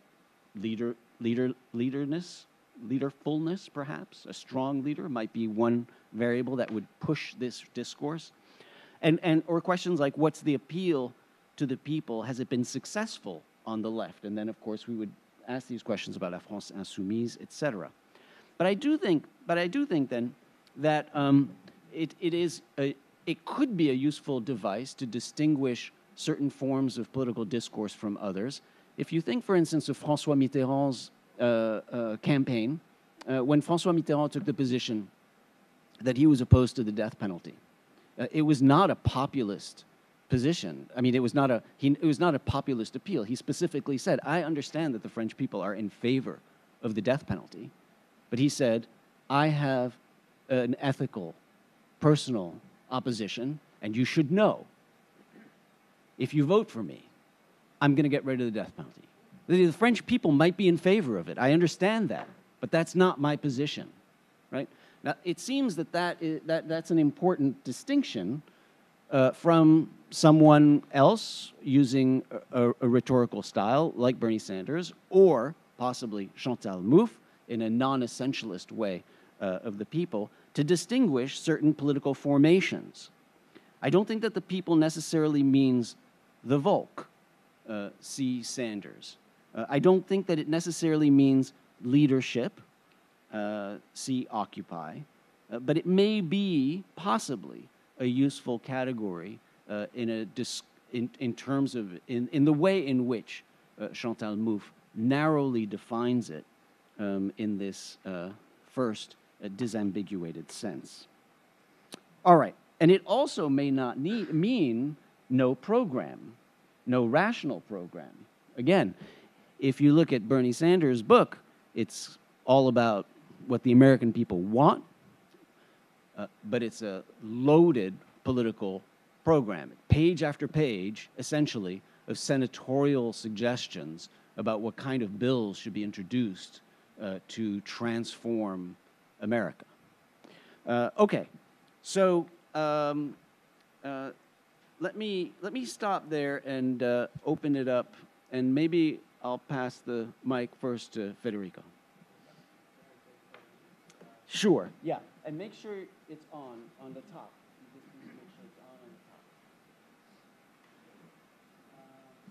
Yeah, I would like to, I recently had a conversation. Can you hear? I think it's on, eh? I think it's on. Okay, so. Just put it closer to you and speak louder, yeah. Okay. There you go. Now? Yes? Yes? Yes? Okay. So I recently had a conversation which remind me of conversations that I had with my grandfather, who in fact, escaping from anti-Semitism in Europe, he wanted to come to Argentina, which is my country. I'm a citizen of Argentina. And basically, Argentina at that time, in the 1930s, had racist policies such as the one we have now in the US. And he was not welcome, so he went to Uruguay and he took illegally a vote, and he was an undocumented immigrant in Argentina for decades, and because of that, I'm a citizen of that country. Now, he was obsessed, always asking this question, which is not specific to him. I mean, and whatever political situation happened in Argentina, he will ask, and we would have this funny conversation because I did not share his concern in such a way as it was presented, but every question was, is it good for the Jews? And I remember this because I was talking with an older man than I am, remind me of my grandfather, and this person was obsessed whether Donald Trump was an anti-Semite or not. And basically, I told him, look, I have many hats. I'm an historian of fascism and populism. I also consider myself to be an historian of anti-Semitism. And in a way, the question doesn't matter because even if he's an anti-Semite or not, in history, whenever a racist was in power, it was never good for the Jews. So the question that, in a way, I think historically would like to ask, Chantal Mouffe is, I mean, whether when populism, either left or right, was in power, whether it was good for democracy. Of course, the answer is not as easy as the question of racism and the fate of minorities. Because historically, one of the paradoxes of populism, and historically, I mean, it is in Latin America, for whether it's good or not, is a normative position, that we have all these experiences throughout the decades with populism in power. And one of the paradoxes was that at the same time that often democracy was increased in social terms, in terms of political participation, for example, Peronism basically at one point decided that women could vote, meaning that was quite an enlargement of, of democracy in many ways. And yet it also came with a kind of authoritarian package. So increasingly I'm going there. I mean, I believe I always have been there, like in terms of noting this paradox, that often when it happens that democracy is enlarged, at the same time it is reduced because there is people that are not considered to be members of the people. And actually were members of the people before or are even members of the people legally. So this is an issue that I think Chantal Mouffe decides to ignore. And this act of, I mean, in such a political intervention is quite disingenuous. Because in fact, this is the same, I mean, she was trained as an specialist on South America. So she knows Latin American history very well. And not only that, I mean, of course, there is the issue of the Essex School and the work of Laclau, which Jean had emphasized. But then 7 years ago, I noticed this in in the piece that I wrote for your blog. 7 years ago, Chantal Mouffe was calling for a Latin Americanization of Europe. And he meant by that, basically, the populism of the left that at that time she liked in Latin America. And we should remember that the Schmidt is very important. I think it's central. I mean, because we should remember that, in fact, there was not such a kind of 100% identification between Laclau and the Kirchners. In fact, he criticized the Kirchners because, according to Laclau, they were not polarizing enough, and there was not really, for him, such a demarcation of an internal frontier between the people and them. So actually, he praised Chavez, and he said Chavez, in a way, that is better than Nestor, because Chavez is really providing that demarcation. Now, historically, we see where that went, I mean, the current situation in Venezuela. So the question here is that why not asking the historical question in a political intervention? And this is a question that I think I would like to ask as an historian because probably including history in this will probably lead to a more critical and even self-critical take of what a left populism should be. Because again, like we all have normative positions here, and by default, I should not say that this is a problem. Depending on who you are, you might think this is actually fantastic or not. But in a way, leaving history aside always poses a problem because it creates stereotypes, and relying on leftist politics in terms of an stereotype is very problematic. So at one point she says that, I mean, an important point in the book is, that this is a book against essentialism. And yet Europe, and especially Latin America, are deeply essentialized, either to be ignored or to be presented as the way to go. Now, historically, there are important links between Podemos and Latin America. Errejón, who co-wrote a book with Chantal Mouffe, actually will be defined, before they became enemies themselves. Iglesias will denominate will name Errejón as the Peronist among us, because there is a deep admiration for Peronism and the model of the Kirchners. So, I mean, there are so many things here that I really don't understand, or I'm confused. Let's put this diplomatically. I'm confused about why this will be the case. And the last two things I would like to mention basically, it's not that I thought about them in my comments, but basically were suggested by the speakers, which is this idea of, let's say, this lack of allergy that Seyla Benhabib was mentioning, this lack of allergy towards nationalism. And a left that somehow wants to engage in nationalism is a left that somehow renounces an important dimension of the left, which is internationalism. And at the same time, it ignores, and this is something that Jan-Werner mentioned, ignores the international and even transnational dimension of the current populisms. And by the way, I'm writing on this now, Perón himself was trying to create a populism international back in the day. Chavez did the same. And this is always an international of the right. So why ignoring that?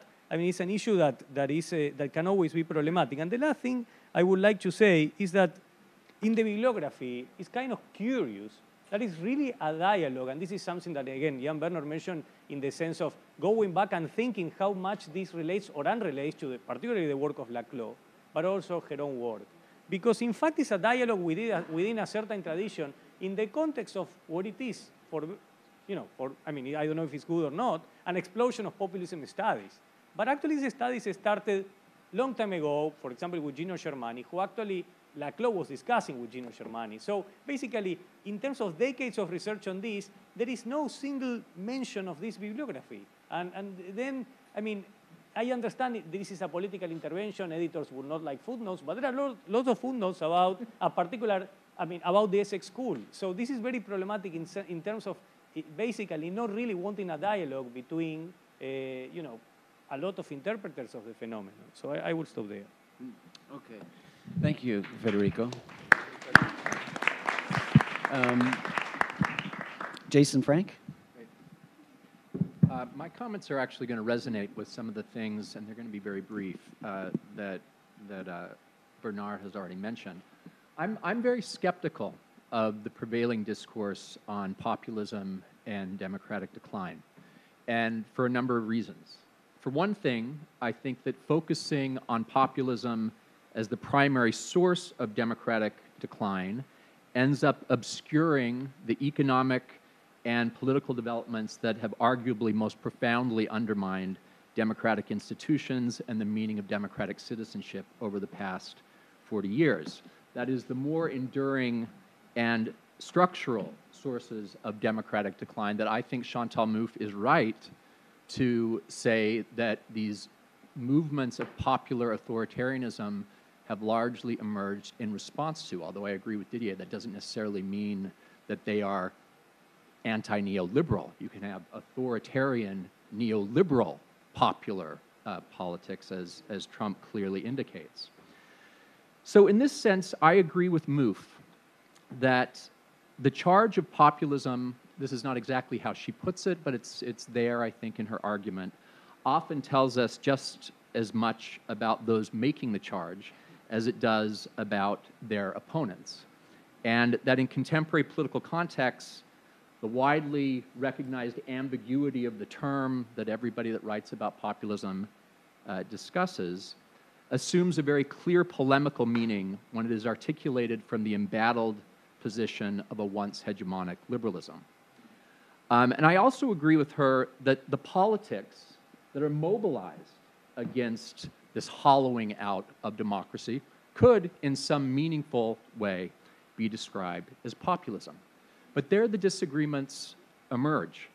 I think that Mouffe shares a conception of populism that remains invested in some of the same questionable presuppositions held about that category by some of her most eloquent critics, including some of them that we've heard from tonight. I think one of the central, but I also think at times under-argued or under-elaborated presuppositions, and this is what Bernard brought up in his comments, that she shares with them, that is, her liberal critics, is that a populist politics necessarily terminates in a Caesarist politics of authoritarian personalism. or what Seyla in her paper calls an autocratic presidentialism. So it's not that there are no arguments to support that connection. So this is all pointing to the third example of disambiguation, I think, that Bernard is talking about. There are a variety of arguments that are usually invoked for asserting the entailment between these things, or the necessary connection. Jean tonight described it as an elective affinity. Some of these defenses are more theoretical, such as Mouffe's very brief gloss on Freudian group psychology, at least in this book. It's quite thin. Or the dynamics of identification that lead to the crystallization of affects that are necessary for what she calls the motor of political action. Seyla in her paper gets it. I think the centrality of Schmidt is absolutely key. So kind of qualitative identification, understanding of democracy, like you find in the preface to The Crisis of Parliamentary Democracy, or what Jean talks about in terms of the model of incarnation that you can draw from the work of Lefort, and so on and so forth. Some of the defenses are a bit more pragmatic, that is, attempts to unite populism with this kind of authoritarian personalism, more practical. That is, those that emphasize that the anti-establishment quality of the populist leader bypasses all intermediary associations like parties or the traditional media, and holds direct communication with the people by Twitter and so on, or the radio, in order to prove that the leader is always identified with that people against any establishment representation. So it kind of emerges out of this broader crisis of representation. I always think that a certain example of popular authoritarianism stands behind some of these arguments and helps to vivify them. That is to say, the example of somebody like Orban or Erdogan, and maybe not so much Podemos, or the case that I know the best, which is a late 19th century American case of agrarian populism, which is not about immediacy. It's not about popular identification with authoritarian leader. It was about an incredible cultural movement of egalitarianism that also had remarkable forms of institutional experimentation, like in the Farmers' Alliance. So for me, I feel like those of us that are interested in a radical egalitarian politics that might be populist would not want to go with Mouffe in siding with this immediate association of populism with personalist authoritarianism, like that in this book she lays out around page 70. I think those of us that want to articulate a more robust, egalitarian, radical democratic vision would want to spend more time unpacking the persuasiveness of those arguments that try to kind of tether populism with this personalist authoritarianism. I think in Mouffe's failure to do this, she makes her left populism a more easy target of her liberal critics than it would otherwise have to be. So I'll leave it at that. Okay, thanks. Thank you so much, Jason. Let me pass the mic down. Jedediah, do you want to jump in? Some thoughts? And then Camila. Oh, okay, great.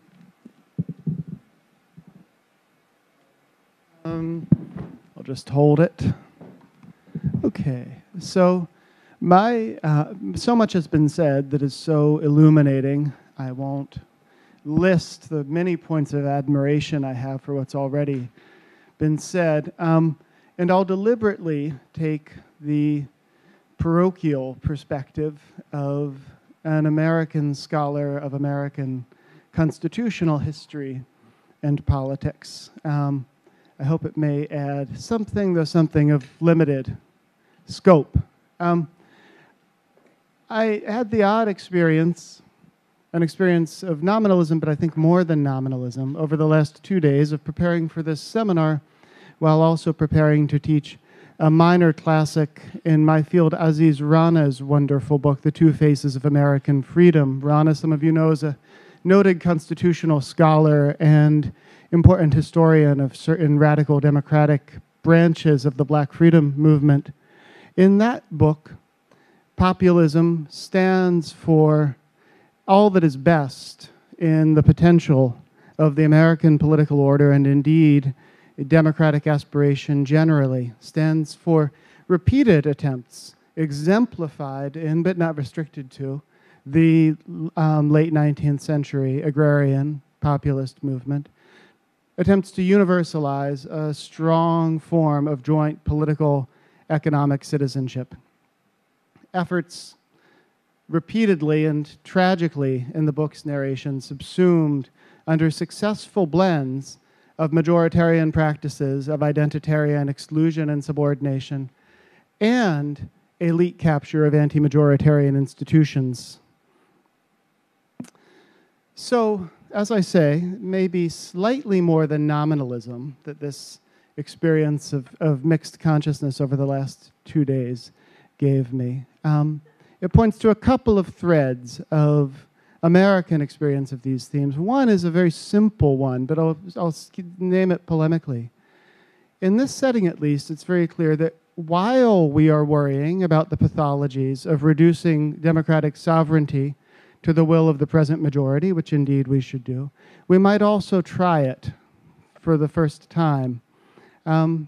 It is, after all, the case that our current president is in office only in consequence of a set of anti-majoritarian constitutional institutions, right? He couldn't win a plurality of the office, and his best chance at entrenching himself is via the anti-majoritarian Senate and anti-majoritarian Supreme Court. Now, it may be that the US is just like all pathological countries, pathological in its own way. If you read, for instance, Jeremy Waldron's classic case against constitutional review, you'll find that the main takeaway is that in an argument directed at the ideal operation of a well-functioning democracy, you'll discover by the end that if you're an American, you're not living in one. And so the argument's application sort of falls apart. So maybe it's just our problem. But I will observe that in the history of constitutional contest here, it is demonstrably true that much progress that the egalitarian left values is due to polarizing attacks on high courts and on other constitutional limits, specifically on the inherently unbounded sovereignty of the people and on the assertion thereof. And those who have identified with and articulated such attacks include such paragons of the American constitutional tradition as Abraham Lincoln, who asserted that unbounded sovereign capacity in the face of the then Chief Justice of the High Court, Franklin Roosevelt famously, and also the young Felix Frankfurter, who said that sometimes the justices have to have the fear of God put in them and have their gauges shaken. Now, let's come to the present. It is, I think, true here. This now has to do less with the question of popular sovereignty and constitutionalism than with the question of polarizing and anti-elite campaigns and the affinity with a kind of exclusionary nationalism. It is true here that the most polarizing and anti-elite campaigns, the ones with the best claim to be characterized, or most susceptibility to being characterized as left nationalist, are also the ones most committed to substantive forms of cross-border solidarity and to building up forms of internationalism executed on the platform of national sovereignty, but not restricted in their motives there too. I think here of the movement around the Sanders campaign, but also let's think of AOC, a favorite, clearly a polarizing anti-elite candidate who began one episode of her campaign in a solidarity vigil at the border, right? So it seems to me that there's a limited traction in the politics that I know best for the populist category. And it seems to me that if I were to try to state the stakes locally of competing versions of, shall we say, political affect, aesthetic, genre, whatever it is we want to call the populist strategy. I would identify Trumpism's distinguishing character as a political nihilism, a reduction of the rhetoric and practice of politics to a purely expressive or emotional register. This is someone who has never promised to do what politics signally in its modern form does, which is to change the rules of social cooperation. He's promised only to intermittently win by them and to defy them in ways that will be gratifying according to a narrow set of identitarian contrasts. By contrast, it seems to me that the Sanders movement stood precisely for a sort of specifically political restoration of self-governing capacity, precisely for the assertion that political mobilization can change the rules on which cooperation takes place. On the platform, again, of national sovereignty, but with concerns and context not, of course, restricted to that setting. And it seems to me that there are stakes in the distinction between this left mobilization and the centrist restorationism, I would say, of a certain constitutional settlement that prevailed during the Cold War in the long 1990s, and whose ideal is to get us back to the period of imagined technocratic consensus that several earlier commentators have alluded to, and which persisted until sometime in 2016, according to this imaginary. So, yes, I think there are stakes among these political moods. None, I think, is precisely populist in a way captured by the strongest forms of threat characterization in our discussion. But I would also say none of the promise that I mean to describe here is interestingly captured by or addressed by Chantal Mouffe's recommendation. It seems to me that her choice of Thatcher is indeed very telling here, because indeed the whole history of mainstream US ideological contest is a history of the conjuring of iterative, normative, authoritative versions of the people in precisely the fashion that Thatcher achieved. She is, in a sense, adopting an idea of what it is to succeed politically that I think naturalizes certain forms of politics that, in fact, not only aren't desirable, but actually aren't essential. When the new left politics is most interesting, it doesn't need the language of the people. It needs the language of the horizon of political possibility, and that is the register in which we've seen it advance in the last couple of years. Those are mine. Thank you, Jed. Thanks. Great. So let's hear from Camila Vergara, and then we'll come back to our, and then we'll come back here, and then we'll go to you, Dana. Okay? Go Thank ahead. you, Bernard. First of all, I would like to make an amendment of your Yes, disambiguation. please. It's a wiki page. I would say Latin America post-1945, we should be reading historical populism, because as the previous two speakers I already said, populism was not born in Latin America, was not born in Europe, but it was not born in the US, but actually was born in Russia. And it was the first time that populism was used as a concept.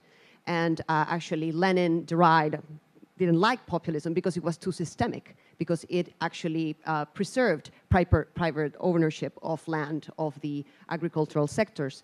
And then as the People's Party in the US also was a self-governing interracial alliance, feminist even, at that point. And this was also materialized in Latin American populism. So Perón, I know that Federico has his own take. Being an Argentinian, we know in Latin America we think about Argentina as the exceptionals. It's like the US of Latin America, because everything is exceptional. And actually when we study political parties in comparative politics, studying Peronism is just a mess. Nobody wants to deal with Argentinian party system because it's so unique.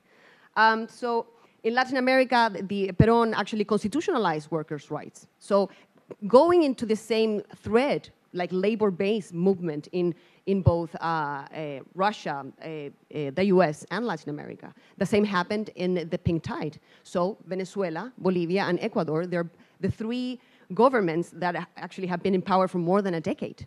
And they have reverted poverty, they have slashed inequality. And of course, they have done other things, but at least in that kind of ideological line, they have been very in congruence with the historical populism. So this is the first thing. And of course, one of my biggest problems with the definition is the left-right dichotomy that actually starts being used only in the 80s. Before, it was just populism. That's it.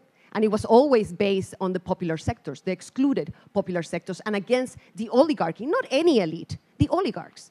It was about redistribution, progressive taxation, nationalization of transportation, and so on and so forth. So what do we mean by left populism? Because now Chantal Mouffe has actually moved into embracing a left patriotism. And this is very problematic because what is left about this left patriotism or left nationalism that she is advocating for. So what do we mean by left and right dichotomy? And then I want to problematize with the incarnation model.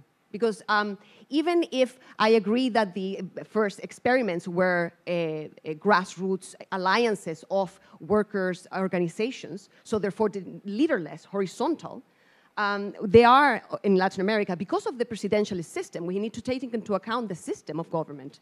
Is presidentialist or is parliamentarism? So we have Podemos in Spain, and it's not the same as having a presidentialist system in Bolivia. So all these governments have had these strong leaders. But we cannot talk about incarnation in Bolivia, for example. Evo Morales does not incarnate populism or the people. Actually, the whole organization of power around Morales was based on social movements of indigenous populations, and they have been the most active in confronting Morales. So in the Bolivian context, there's no incarnation. There is a mobilization, partisan mobilization, yes, but it's not an incarnation, an embodiment of power. I don't know what we mean by this. I don't see any historical proof of incarnation of power, at least in what we call left-wing populism. Chavez was, of course, as a symbolic leader, and Hannah Pitkin has gone in this regard, talking about symbolic representation. How do we jump from symbolic representation to incarnation? And this is a move that I don't see. This sparse proto-logic, I don't see it anywhere. Because the people is never the whole Bolivian people. It's actually the working, the popular sectors, the indigenous populations. They're always a qualifier, and there's not even the attempt at supplanting the citizenship as a whole. So I don't see this move, and I think this is self-defeating, because hegemony is a very difficult thing to achieve. And the only hegemony today is a neoliberal hegemony or another forms of hegemony, and it's not a popular hegemony. So for the popular sectors to actually go there is very difficult. Yes, that's it. Thank you. Thank you so much, Camila. So what I propose is that we return to our panelists for some reactions to these comments. We'll probably stop applauding at this point and just go into kind of like a discourse, kind of conversation. And we'll start with Seyla, and then we'll head down, and then we'll try and catch another round of comments or questions. Okay. Well, continuing on the disambiguation track, I want to say the following.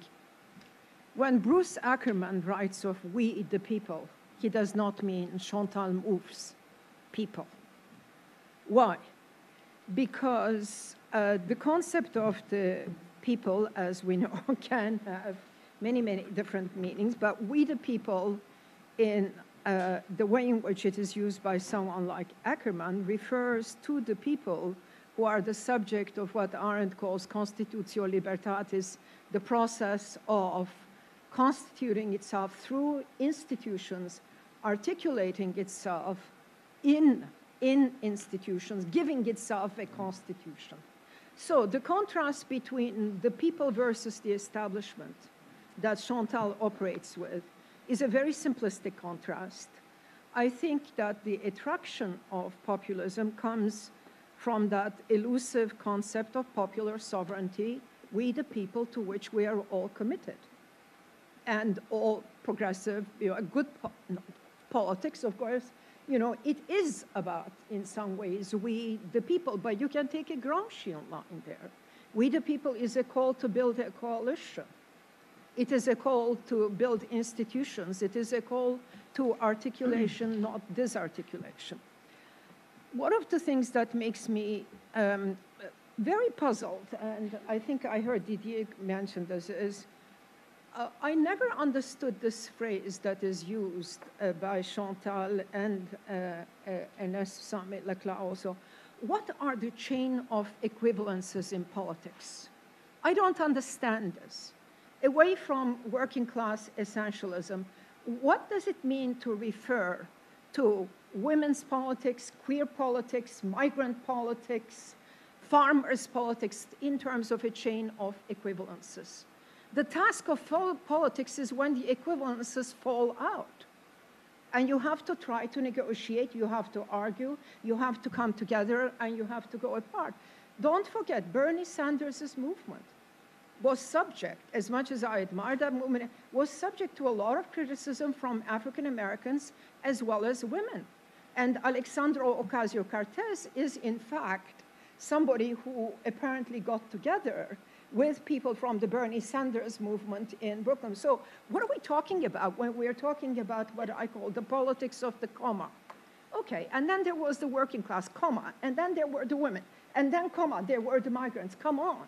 Let's be a bit more concrete, and I think that this is what I heard Ayşen getting into, that politics is also, you have to consider the strategic field, and that sometimes left populists may end up doing the politics, serving the politics of right populists. So, to conclude here, I think I understand our desire to try to retrieve out of the concept of the people the valuable notion of a popular sovereignty. But popular sovereignty is not simply defined in terms of this opposition or rage against the establishment. It requires courage and imagination and articulation and building new institutions, even just in anticipation, the kind of cooperatives that you were referring to, Jed. And it's clear that the American progressive movement, I mean, Michael Kazin has a very good book on this as well, was a fountainhead of ideas. So I don't want to say that populist movements cannot be maybe experimentally generating some proposals for the future shape of a society. Okay? I'll just say 2 sentences.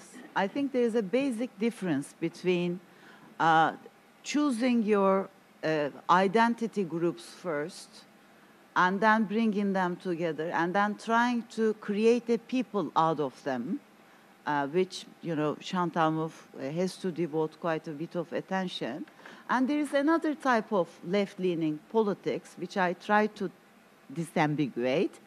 And according to that, on the basis of injustice, exploitation, discrimination, racism, historical forms of injustice, people, when they want to reverse these structural, very much established continuities, they get together on an issue basis kind of transformative politics, and they cooperate with one another, they come up with solutions, and on the basis of that, a solidarity is built, and then you have a people.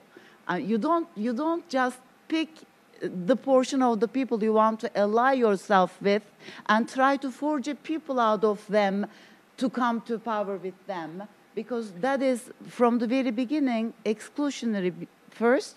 Second, it's not transformative. You're not dealing with the others. You're not really dealing with the society. You're not addressing the public concern. So you're not addressing injustice as a systemic thing. You're just interested in injustice as it affects my friend X, Y, Z. So I think there is a basic difference between those 2 positions, and a completely different kind of politics derives out of those. Okay. Is this on? No. Yes? All right. Well, Bernard, we really do have quite a serious disagreement, because if you go the route of nominalism, then there's no concepts left. You can't stick with nominalism. So that's not going to work with anything because, well, at least political theorists deal with concepts. And I spoke of an ideal type. I wonder if we really even know. Did anybody ever read Max Weber here what an ideal type is?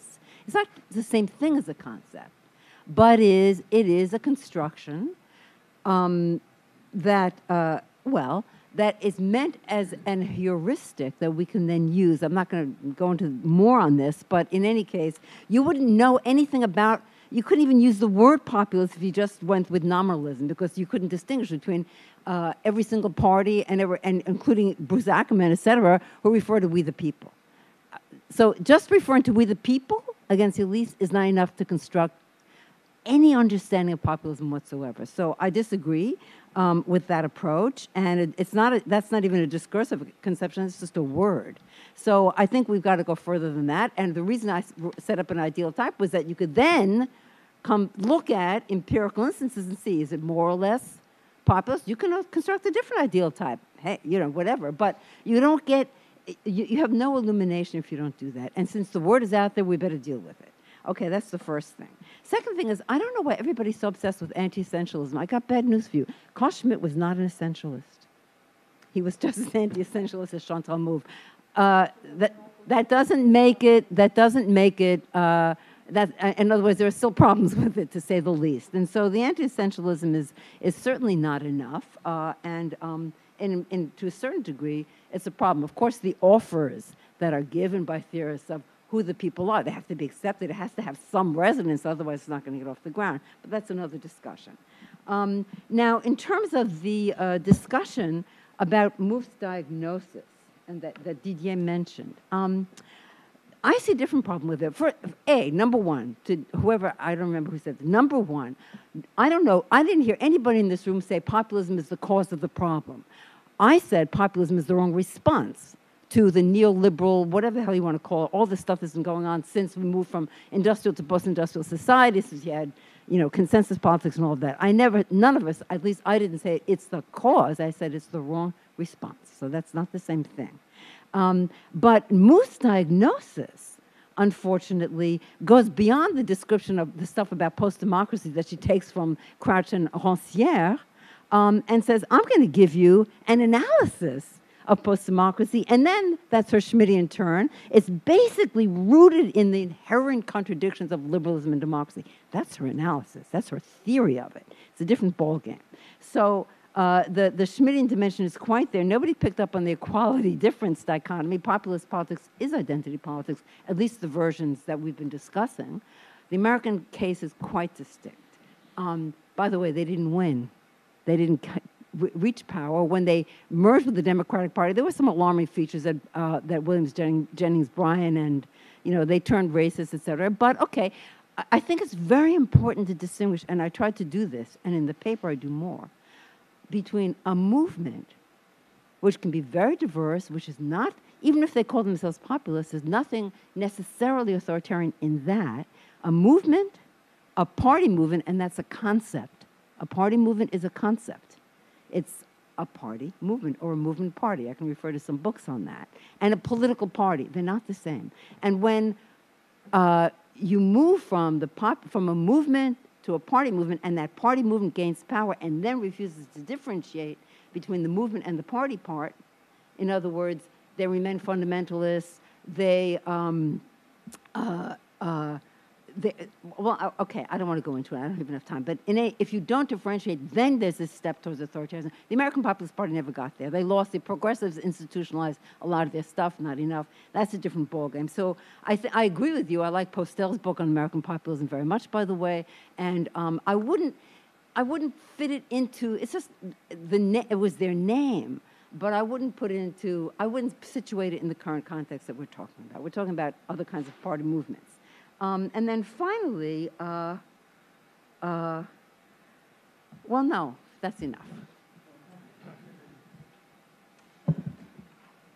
So Bernard, I think you put me in the fourth category because you had nobody to put there. And And I can take it, but I was also in the fifth and probably in others, as I think most of us we're navigating in these different. But that's that's a parenthesis. So the first point is that I think we should take seriously, and I'm sure we do, but she doesn't, seriously the historical situated examples, and not and especially those which we have are not in Europe so far, except Syriza. They are in Latin America, and that's where we should look carefully. And if we look carefully, I think there's a series of things that we have to remember. And most of you know, of course, but first, these left populists who were elected very often with very wide majorities, not only in the so-called popular classes, working classes, but also in the case of Chavez, for example, in the middle class as well. They were elected in a time where it was this increasing wave of neoliberalism, very destructive of the welfare system, and in the case, in particular, the case of Venezuela, but there was another also, a level of corruption that was extraordinary. So they were. That's how they were seen, and they started their programs, their policies, with very radical, at least radical for considering the situation, programs of as I said earlier, to decrease inequality, to increase, to decrease illiteracy, etc. And in some cases, some programs on environment, although they were not very successful at that, most of them, and others. So I think the image that we have, in the mainstream media today about this are very biased, and they're biased. But still, we have to wonder what happened to these governments, and because in several cases they went pretty wrong. And they were pretty wrong, and you have an indicator of that when you have, in the case of Rafael Correa, for example, but Chavez as well, and when you have against you the trade unions, the left, and the indigenous organizations, there's probably a problem for a left-wing government. So the question really is to differentiate, because I think the situation, as you said, the situation in Bolivia is not the same as the situation in Venezuela. It is, I would say, it is much better today. But still, there's something that is problematic, and Bernard addressed it in his note, initial note, which is the problem from conquering power and perhaps even implementing the first measure and then staying in power, which is really something that should be reflected upon. The second point, and I will have only two. The second point is that I think we should also, I mean, of course that's not the topic today, but so we've been speaking, and she does, about left-wing populism, or left populism, and right populism. There's also a center populism, and I think we have to there's someone recently wrote in France an article about the violence of the center, and if you take as an example France, which in in the last 2 years, which has been seen from abroad as such an example of a president which was against, which was the last rampart against the far right. It is remarkable that what he has done, so first of all, to be elected, he had to present a very dichotomic view of politics, where you have the political parties, the right, the left. We're done with that. And although he was representing the oligarchy himself, being a former Rothschild banker, he was really posing this division. But then when he was elected, what he did was to try to be in direct contact with the people by weakening the parliament, by weakening the political parties, by weakening the unions, and that is all the intermediary bodies in politics, and this with this extraordinary idea of which is a misinterpretation of Claude Lefort, whom he has read, which is that when Claude Lefort says that there's this empty space of power of democracy, for Claude Lefort, it is something that should remain empty because it's precisely what produces democracy and the questioning of democracy permanently. So the misunderstanding, perhaps, for his own interest of Emmanuel Macron is that he has to fill this empty space because the French people remain traumatized by the death of Louis XVI, which is absolutely, and this is how in the end he gets in that extraordinarily difficult situation today, because having weakened the intermediary bodies, is confronted to a movement, people, not the people, but people who are directly addressing him, and directly confronting him and wanting his fall. So I think we have also to think of what is populism when it's neither right nor left.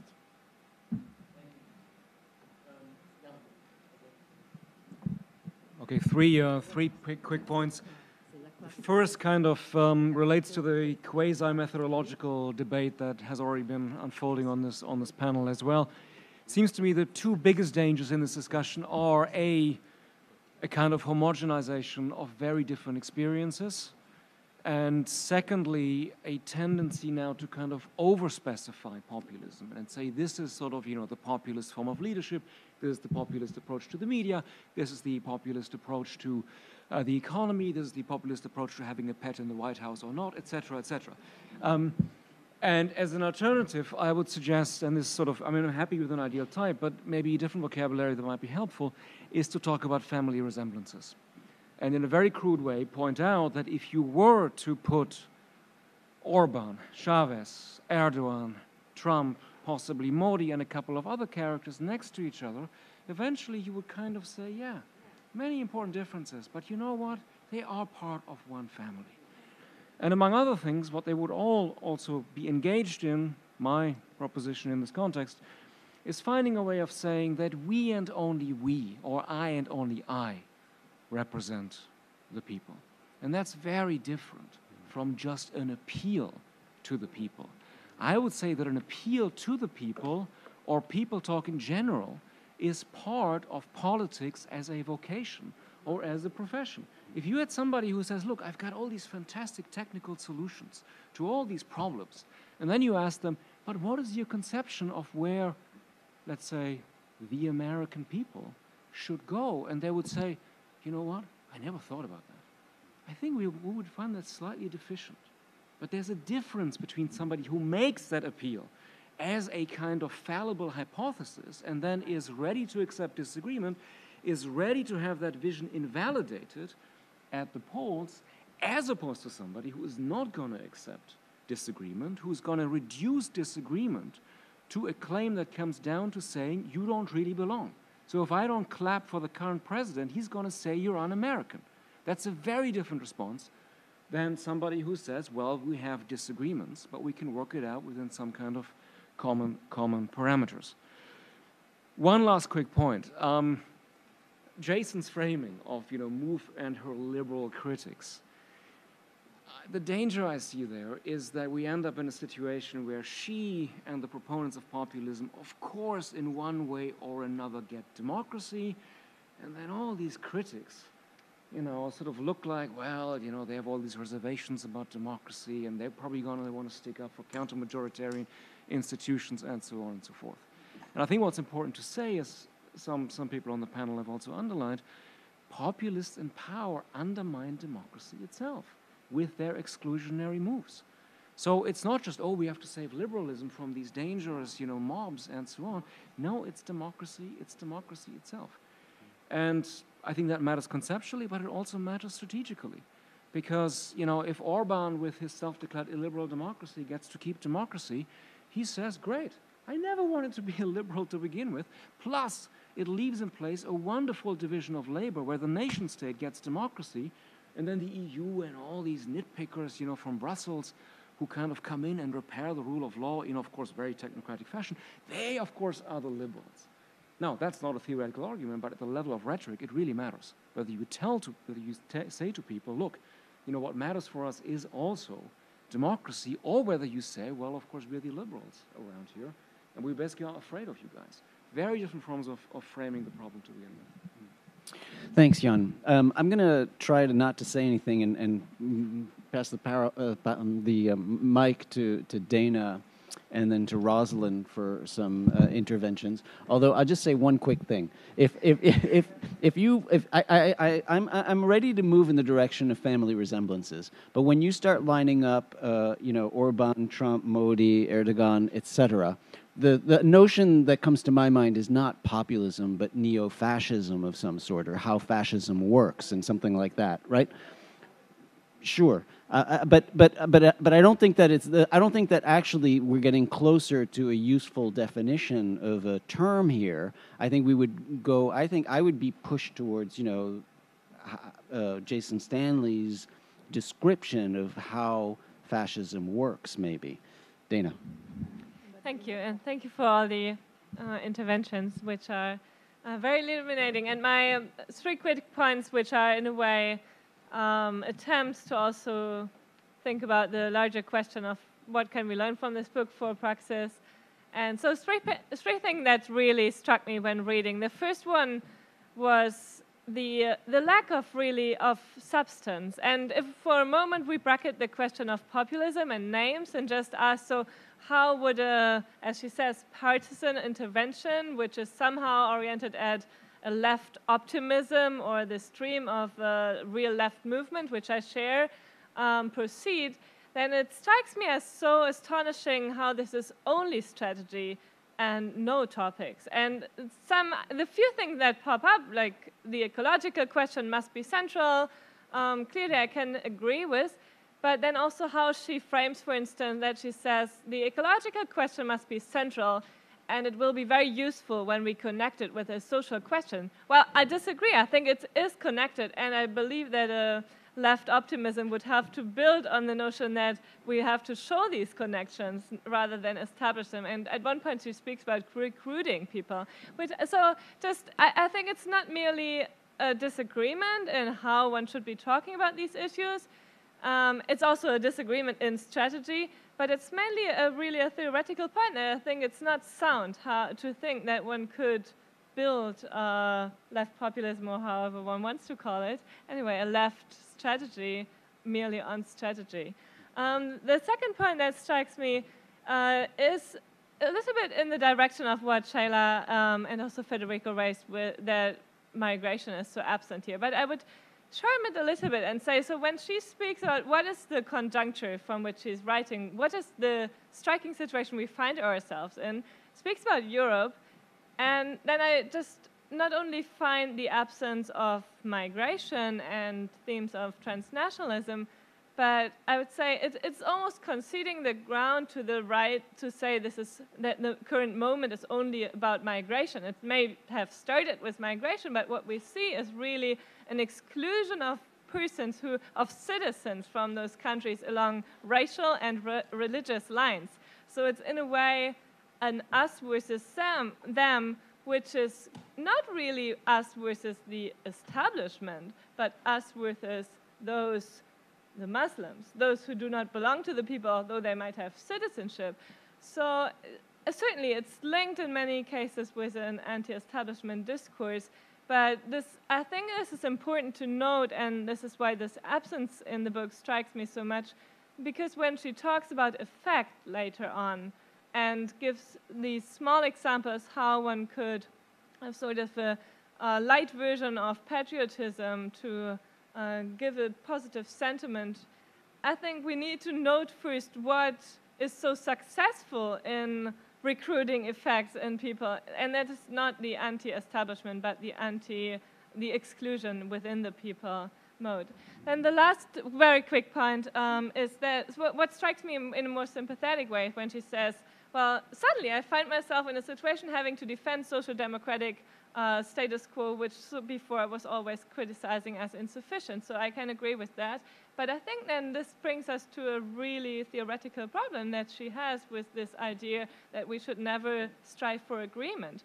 Because to learn that we might have to defend something we are not in agreement with first and build coalitions and have concrete political projects, in a way, I think it's a real problem for this hegemonic model. Thank you, Dana. Rosalind?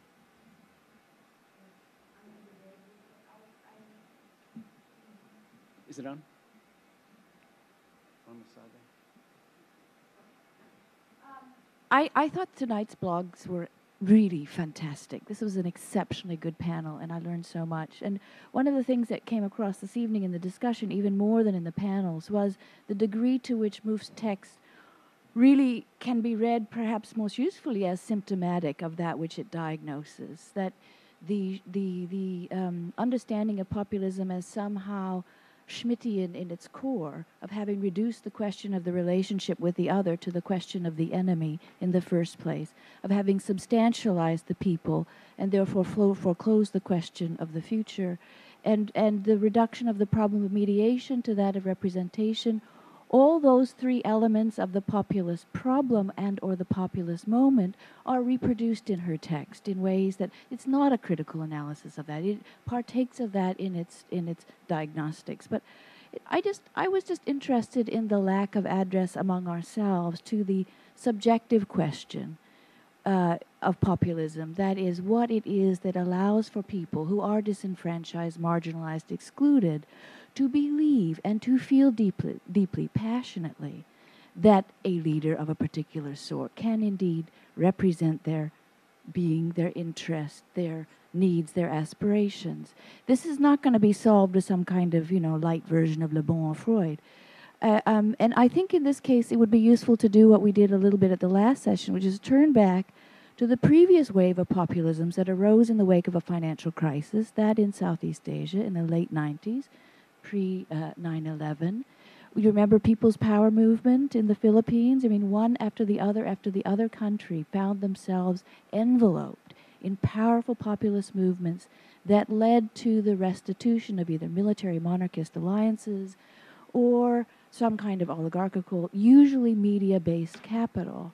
And if you asked people in that context, what could possibly be the basis of your identifying with someone 1,000,000 times wealthier than you, who has nothing in common with you, except at the most basic levels of race and or sexual identity, and those are powerful frameworks for identification, it was almost always the belief that that oligarchical person was also the victim of persecution by the state.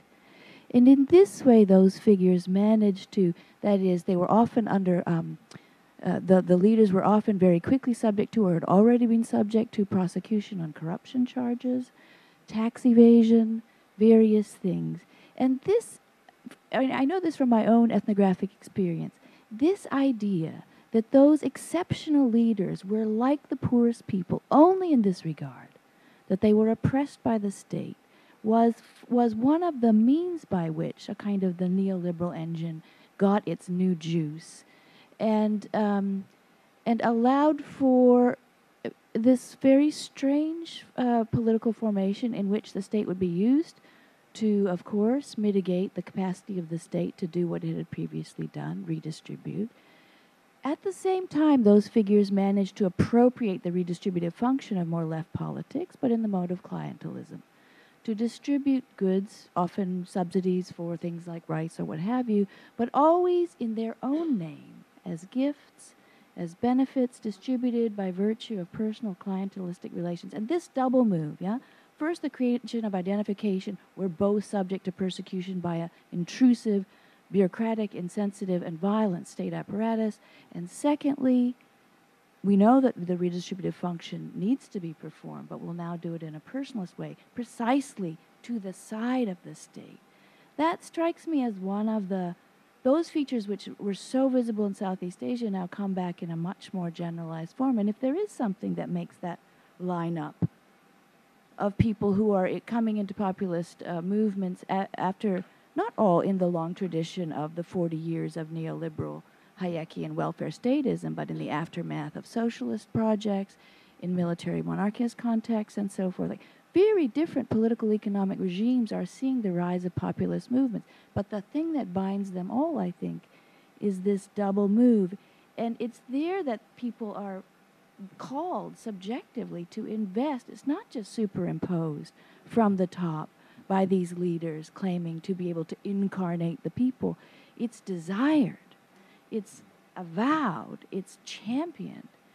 And I think we need, that question needs to be a supplement to the other more normative, descriptive, theoretical analyses of populism that we've had on the table. Thank you, Rosalind. That was, I think that's an important piece that we really haven't really explored, which is the psychological dimension and the way you mentioned.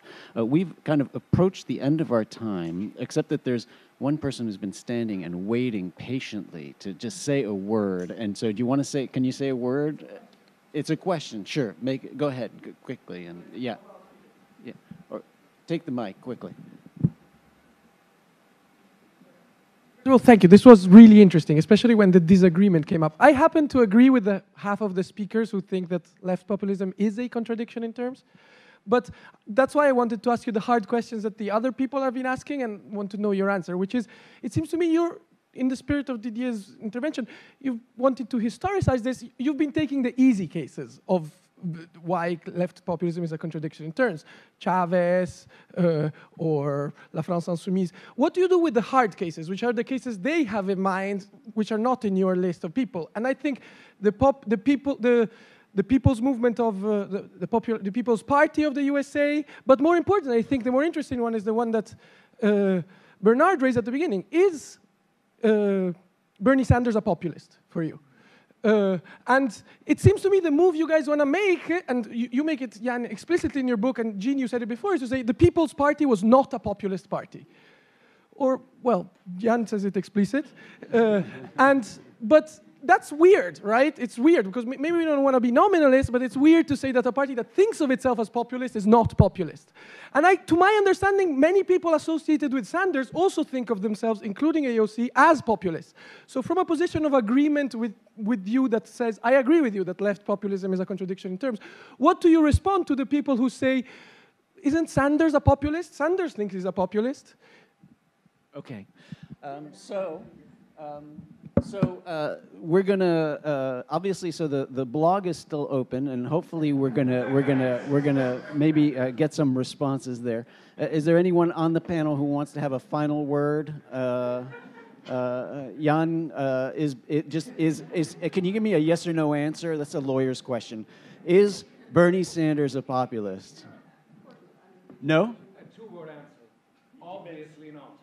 Okay, all right, okay. Well, the conversation goes on. We've had extraordinary contributions on the blog and here in person from our guests and from all of our panelists and commentators. Thank you so much.